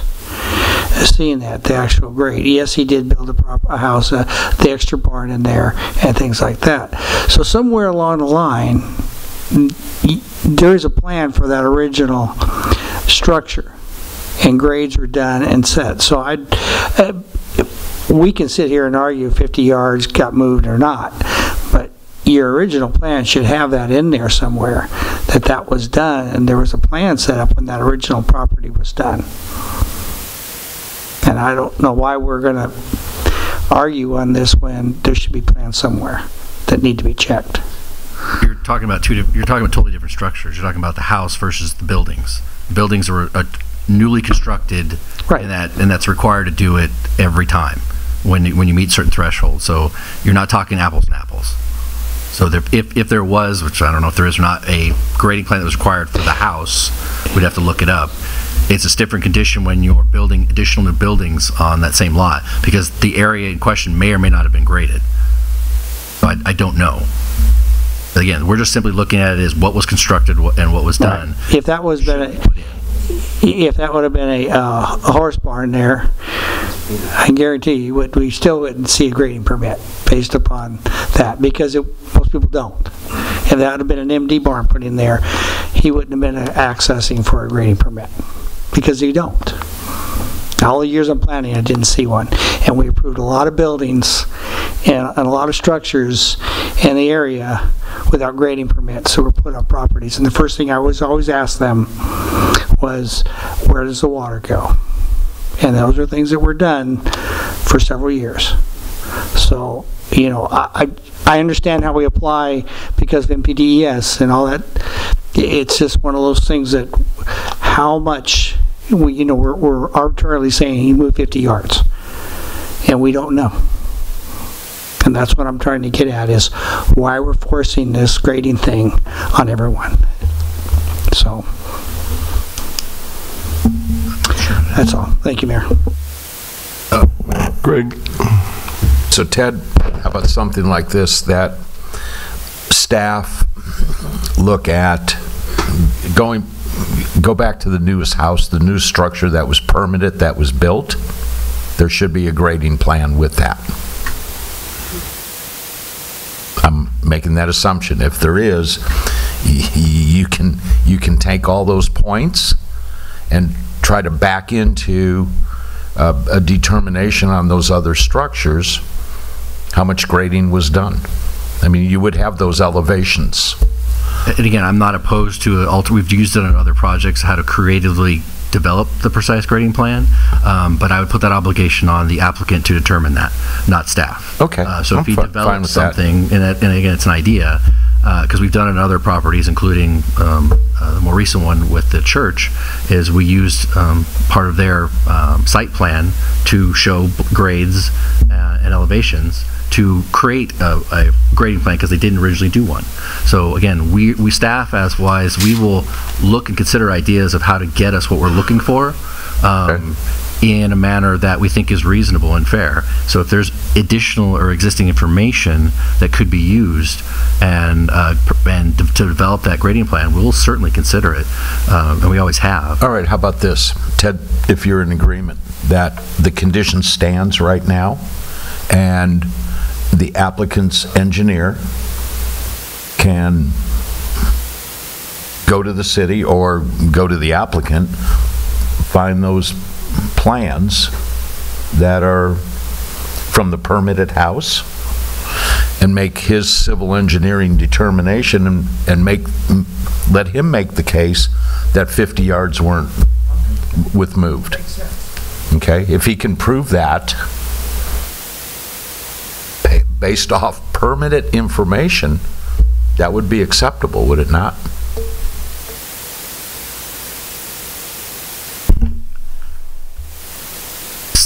Staff is of the opinion that the precise grading plan is required because of the conditions on the site. I think it's reasonable to do what you originally suggested, was if there are elements on the property that allow him to develop a precise grading plan using existing information, I think that's fair and reasonable, and we do that. I think in regards to the engineer trying to prove that well, I guess that's what I'm saying. Let them make the case, though. Yeah, I just think, again, we've already had the discussion between the chambers and ourselves, and we disagree. So I don't see that changing. I think the compromise is, again, is maybe using existing material that makes it easier and cheaper to develop the precise grading plan and show that all those, again, the flows, et cetera, that we need for that plan. All right. I go back to the fact that there was a plan there, and we just have to see how much it was changed. Right. But that's not a staff function, what I'm saying. No, and if the applicant can do that, that's fine. I mean, he should be doing that to research it like anybody else. Right, and again, the issue for me is the grading plan could have been just for the house. It's not for all the other areas where the accessory buildings have now existing. So, and that's what we're focused on. We're not talking about a grading plan for the house. Correct. But it's for all these buildings. Well, we won't know until we it's presented. Pull them out.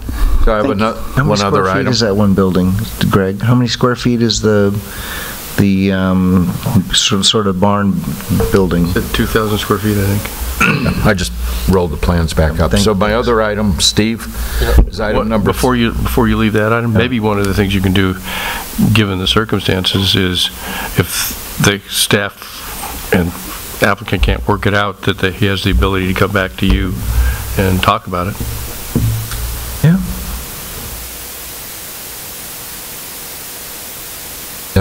I don't know what good that would do. I would say that condition stands until you can prove otherwise. And I think that's a staff function and an engineering function. That shouldn't come back to a council. That's my personal opinion. Number 3, noise and operational hours. So I think we've addressed noise and conditions, operational hours. We have an end date, but we have not come up with a start time when activities can begin. And that was one of the questions that first page of your staff report, Steve. Yeah, I'm just looking for that was a concern of the Planning Commission, that you had a thing, everything's over at 10 o'clock, when do things start? Right. So I think we have to come up with a answer on that.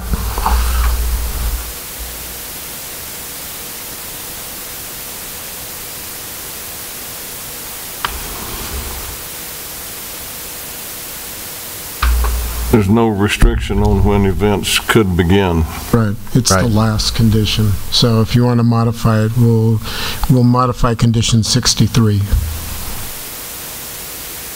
Okay, then my question is, modify it to what? What's staff's recommendation for a time to start?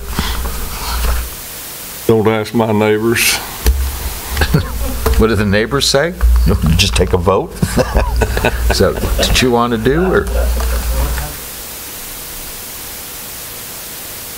Yeah, you might want to ask.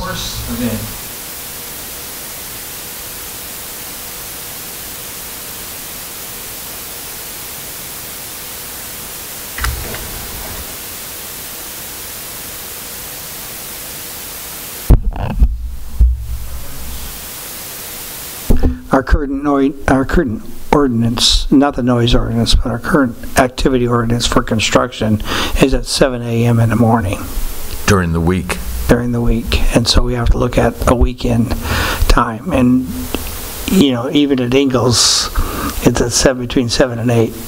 Most start at 8 o'clock. You can put 8 o'clock on the weekend, and then you would probably be pretty consistent with what goes on up at the public arena. But our construction activity is 7 a.m. on Monday through Friday, or even Saturday. So what if, Ted, like something like 8 o'clock for equestrian activities, and what other activities? I think you'd want to just, 12 or... if we get too specific on this, it's going to get confusing. Yeah, I know. And so the easiest thing is you hit the happy medium and just say 8 a.m. 8 a.m. Because they still have to get a permit for the noise anyway. On the outside. If it's outside.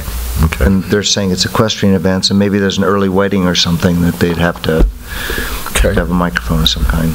So try to finish up. Steve, will you give a list now of all the conditions that have been added, changed, modified, or deleted? Yes. Okay, so the first one is condition 13. We're taking out that second clause. This is in regards to the maintaining landscaping. They don't have to maintain right-of-way landscaping. And then I don't know if the intent was to add a condition that the CUP runs with the owner or stays with the land.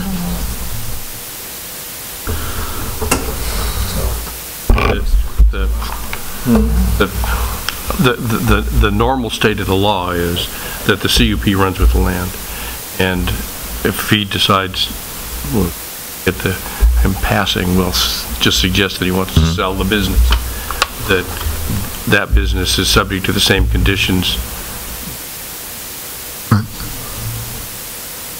So that as long as you're happy with the conditions in the existing conditional use permit, it shouldn't really make much difference who's...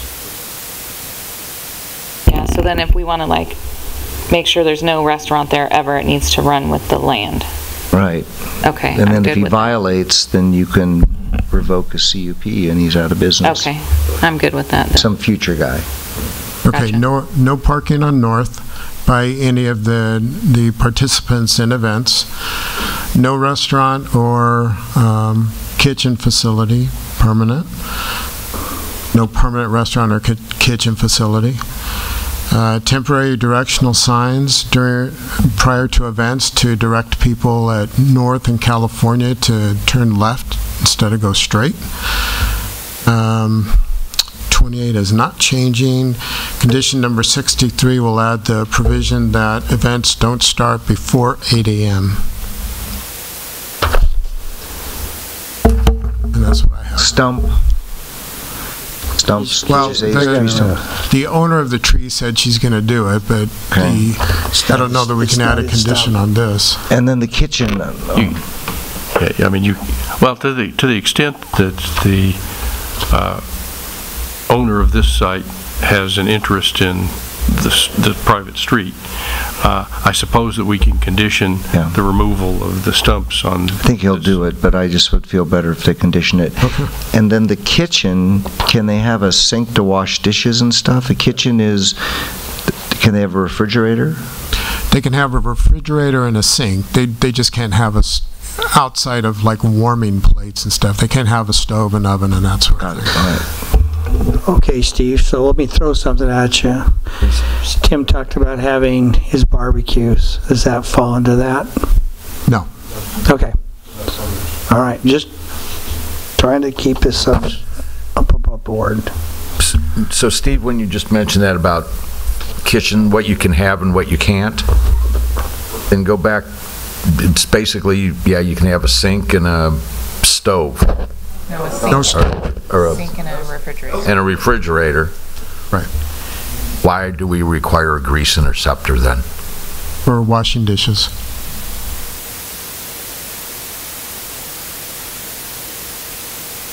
Okay. I don't agree with that, though. I mean...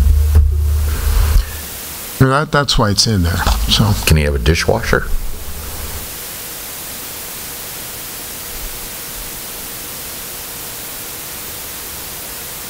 Yeah. You have to do a collector on the bottom. We would treat it similar to how we look at for instance, like a garage. People can have dishwashers in their garage, they can have washing machines in their garage, so we would tell them if they wanted a dishwasher, they could do that. But they need But we wouldn't require them to have a grease interceptor. But they do need a grease interceptor. Okay. I'll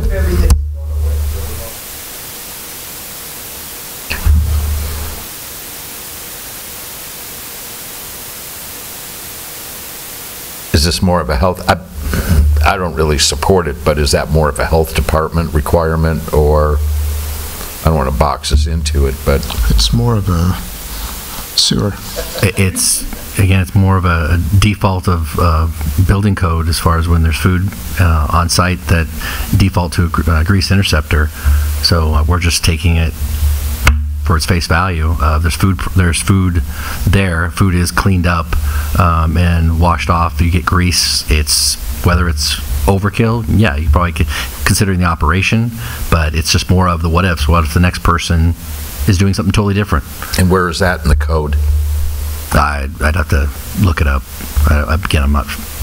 We just traditionally have done. Where does that information come from? Come from? Yeah. Building code, health code. Again, as far as was that from Wildan? We will occasionally talk to Wildan regarding their recommendation regarding size. If we're concerned about the type of operation, whether it's if it's large enough or not. The default is at 750, and whether there's anything smaller that we can get away with. And versus doing that's when you really get into an internal grease catch device that you put in your plumbing to kind of grab it, and that's what you clean. I'm trying to remember the right terminology, but there are businesses where they have an internal grease interceptor box that they maintain internally to catch. I know what they are. Right. That's why I'm disagreeing. So my recommendation is that staff look to see where that's in the code, where that's required, because I think for this operation it shouldn't be required if they're just bringing in food. Yeah, I mean, if they're just throwing it away and they're not washing dishes or pouring anything down the sink and guard down the garbage disposal, yeah, I mean, you can make a condition basically that everything has to be thrown away, and then it would be a non-issue. So that's my recommendation. Is you can let it stand, but I'd like to know where that is in the code that's telling you it's required. Well, again, I think this is more boilerplate. Yeah, well, again, it's a determination by the department based off the activity of what's necessary. Do we have the discretion to not require it? Yes, absolutely. And we justify it later on if an issue occurred of why we didn't do it. So again, I don't have any heartburn if it's not put in. I would still recommend there should be some sort of internal catch basin if there's going to be sink and washing of dishes, etc., just to help say we had some measure of, and then it's really just them maintaining it. Should it start to back up or get any grease build up, it's on them. They'll see it occur and have backup, and they'll know it's right there inside their building. I'm just curious where in the plumbing code that's going to be, because he's going to have floor drains at it, and I think once building gets done with all this, that we'll have a better understanding. Right. I mean, that's just my 2 cents. I don't. Chad, you said something about throwing it away, and you know the recycle business better than I do. Didn't the state come up with a new thing of getting rid of grease with trash? They weren't supposed to do it anymore. Well, one of the requirements that'll be on the property, because it does have food on it, is they're now going to have organics waste containers for all that food to go into there to be picked up by Waste Management. So any organics Welcome to California. are required to be disposed of now. So yeah, I know that's what I'm saying. You mentioned trash, and I just said it's not as easy as because of the rules that the environmentalists put on. Yeah, we're currently issuing letters to all the businesses. We've done inspections and informing them if they don't already have organic service that they must get it or risk daily fines. Yeah. So one of the issues as this property is, if it's determined to continue, is they will have to get organics containers for all the food that they're throwing away, and then that has to be picked up by Waste Management. It cannot go in the regular trash. So that'll be part of that process to educate them and help them understand, and they can determine whether or not they just need a 165-gallon cart and it just gets picked up once a week, or something larger. It really depends on how much food is being disposed of on the property. Yep, that's what it is. I knew there was. And to answer Councilman Newton's thing about the grease traps, the City of LA or the County of LA, I think it's the city, they are enforcing that grease traps on their areas, especially on the new law that allows kitchens and homes for private food, because they found it was ruining their sewer lines, because of all the buildup, and they were getting them plugged up. So that was one of the reasons why the degreaser situation, it's increasing, because of their permitting these in-home kitchens for preparation of foods. They created a problem, now they have to fix it. And again, I'm not as concerned with this particular operation. No, I'm not either. It's not a daily activity where you normally get most other restaurants. It's just more of a default when we get a application for a business, or even a new owner on a normal commercial restaurant, and they don't have a grease interceptor, we make them put one in. And it just fell into, for any better purposes, kind of like boilerplate. Commercial business, food's being prepped, got to put a grease interceptor in. But it doesn't mean we can't customize it to say, you know what, based off what you're not going to do there now, and a better understanding, that you can just do if you even have to, because if you're not doing any floor drains or anything else, it may not be required at all, but we need to see what they're ultimately asking to get permitted to determine what's going to be required. So I guess my question would be, how do we determine how to condition it if we don't know? Because like my general perception would be on condition number 33 to just strike that last sentence. I would condition it to say that it's required until determined by the building department and engineering that it's not necessary, because of the activities approved that are going to be conducted on site.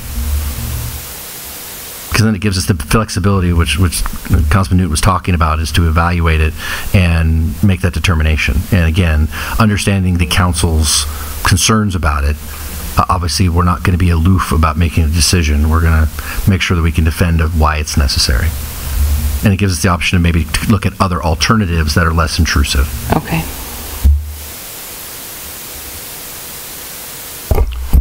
Okay, folks, what's your pleasure? Do I hear a motion of some sort? Make a motion with all of the contingencies, and the contingencies contained here with those changes, that we approve this. Second. Under discussion. John, do we have to have any mention in this motion of that we're overturning the action of the Planning Commission? Well, you are because you're under the appeal actions. But yes, that's probably appropriate to indicate that you're overturning the Planning Commission decision and approving the conditional use permit as amended. So I amend my motion that we are overturning the Planning Commission and we're approving the CUP with the conditions contained therein, and then also contained within this document with the changes we've already agreed to. You've already read the list. I'm assuming you have the list. Is that good, John? Under discussion, just real quick, I want to make sure one clarification on the event signage, keeping in mind that the signage should be placed on the private property road and not in the public right-of-way, because that's a designated trail and requires an encroachment permit. Then I will amend to make sure that the signage has to be on the private property on the street. And anything else? Yeah, and what that means kind of de facto is if the owners of the private street, Philly Lane, don't want it, then they can say no. It's not Philly Lane. No, not Philly. They're going to get they're getting their own signage, John. We're all coming to your street. I'm talking about the directional signage.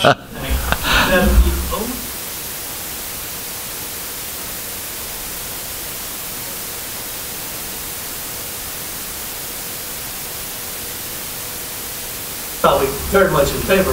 You guys go this way. Don't come down Philly Lane. Oh, that's good to know. Could be worked out. Okay, so anyway, that's the motion, and I'm sticking to it. Did we have a second? Under discussion. Under discussion. Tim, you're sitting here as the applicant. Before we go any further, make a vote. Are you agree to that? These conditions? Okay. Just want to make sure before we go through this. Thank you. Okay, Madam Clerk, you got all that?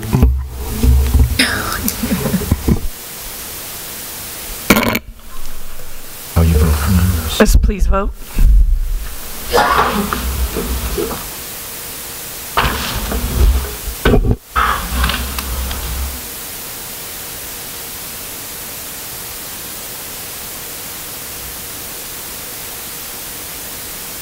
Motion passes unanimous.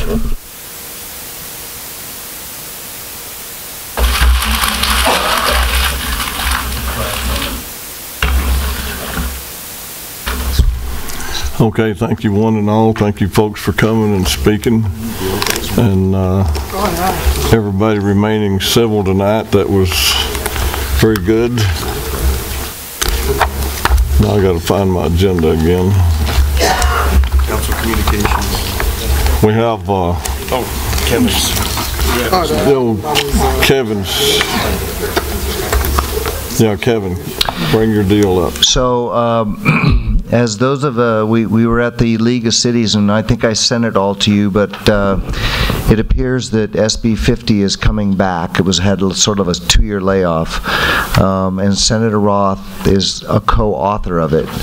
And so it would be what I'm looking for. I talked to Alty today, who's Senator Roth's, because I sent an email to Tyler, and I wanted to find out, was he really doing this? And I said, you know, this is pretty unpopular.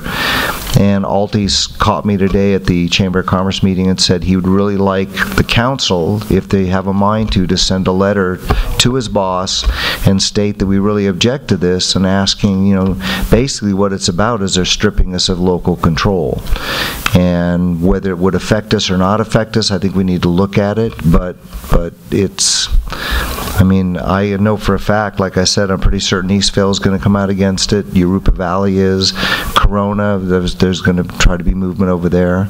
And the League of Cities, if you got the thing that Aaron sent, we have to really watch this bill and to have our own senator. So I think it needs to be strongly worded and, you know, say, why are you doing this? This is something we are totally opposed to. And the League of Cities is opposed to it also, unless it's heavily amended. And that's the proposal I'm making, that we send a letter. And I would like it to be a letter that's signed by all of us, not a letter just by the city manager, but they see all 5 signatures on that letter. Do we have a second on that? Okay. Since we did agendize this, I don't mind doing it. There is Aaron Sassy from the League did send us certain talking points on it about the League, and I don't know how many of you read that. And Andy, if you read, yeah, I sent it to everybody. And it's for the audience view, the talking points of this thing, just so we're all in the same page is that despite recent amendments to the city blah blah town, unfortunately must remain opposed to SB 50 unless it's further amended. The city of Norco is pleased to see, and this is, I'm just reading this, throwing a name in, is pleased to see that recent amendments attempt to create an alternative planning process for the jurisdictions to develop a local flexibility plan. Unfortunately, we can't evaluate whether the local flexibility plan is a viable alternative because the amendments do not clearly identify the elements of the plan. Additionally, it is unclear why some cities should be treated differently just because they happen to have a population less than 50,000 and are also in a county with a population of less than 600,000. It would be, which they're exempt from it, but you didn't know. It would be much more appropriate to consider the full range of community characteristics when determining which areas of the state SB 50 should apply. By allowing developers to override the state-approved housing plans, SB 50 seriously calls into question the need for cities to develop these community-based plans and the justifications for spending millions of state and local funds on planning process. Why would the legislature pass a bill that encourages developers to devise state-approved housing plans and essentially waste millions of taxpayer dollars? By not defining the job-rich areas in the statute, there's no way of knowing if SB 50 would be actually accomplished in its stated goals. It's hard to understand why the legislator would want the executive branch to define the essential terms that have a broad implication for how SB 50 would be implemented. I would make sure that when we do address this, is that we include the fact that it takes away our rights as a charter city to determine what we plan. Our planning for us as outlined by our charter for the minimum half-acre lots and the rule of animal keeping. That would just be my added point of it. Although we do personalize, make sure we personalize, though it's to Senator Roth, our senator. So. Okay, we had a motion and a second. Councilmember Hoffman? Yes. Councilmember Grunmeyer? Yes. Mayor Pro Tem Bash? Yes. Mayor Hanna? Yes. Councilmember Newton? Yes. Motion passes unanimous. Okay, we have City Council, City Manager, Staff, Communications. We'll start with John. Nope. Robin? No. Greg? Yes. Broke the chain. Chad. I'm going to give you the credit, and it's a compliment, so hang on to your chair. Record this. Record it. I'm giving you the credit. 6th Street, in front of the grocery outlet construction project that's going on. Thank you for making them tear out the asphalt temp patches where I lost a filling and make them, that you made them go back with trench plate in all their ditches across the street. I want to let you know I noticed that, and there were multiple complaints. You get a gold star momentarily. So.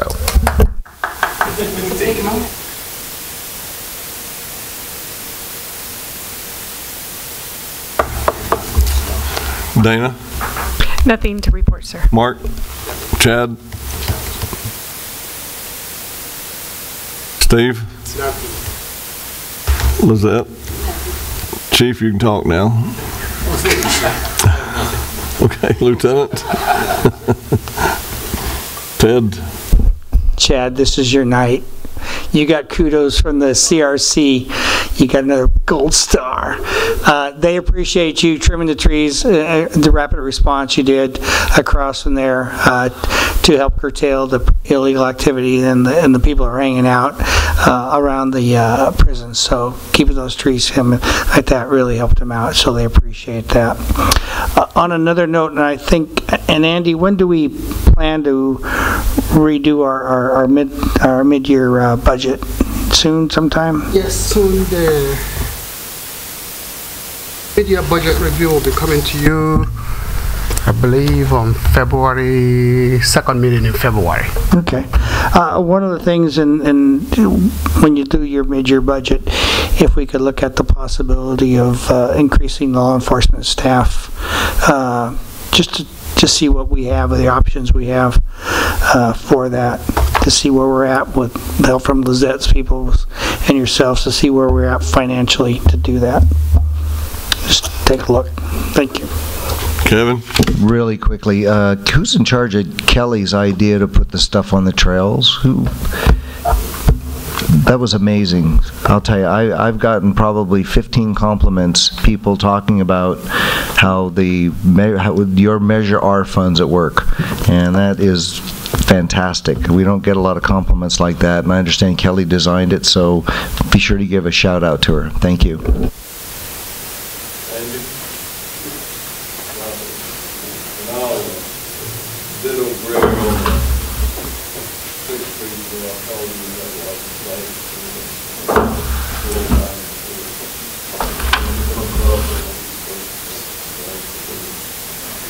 Next day after I contacted them, they went down there and straightened it out later. Chief, tell your captain, I did that.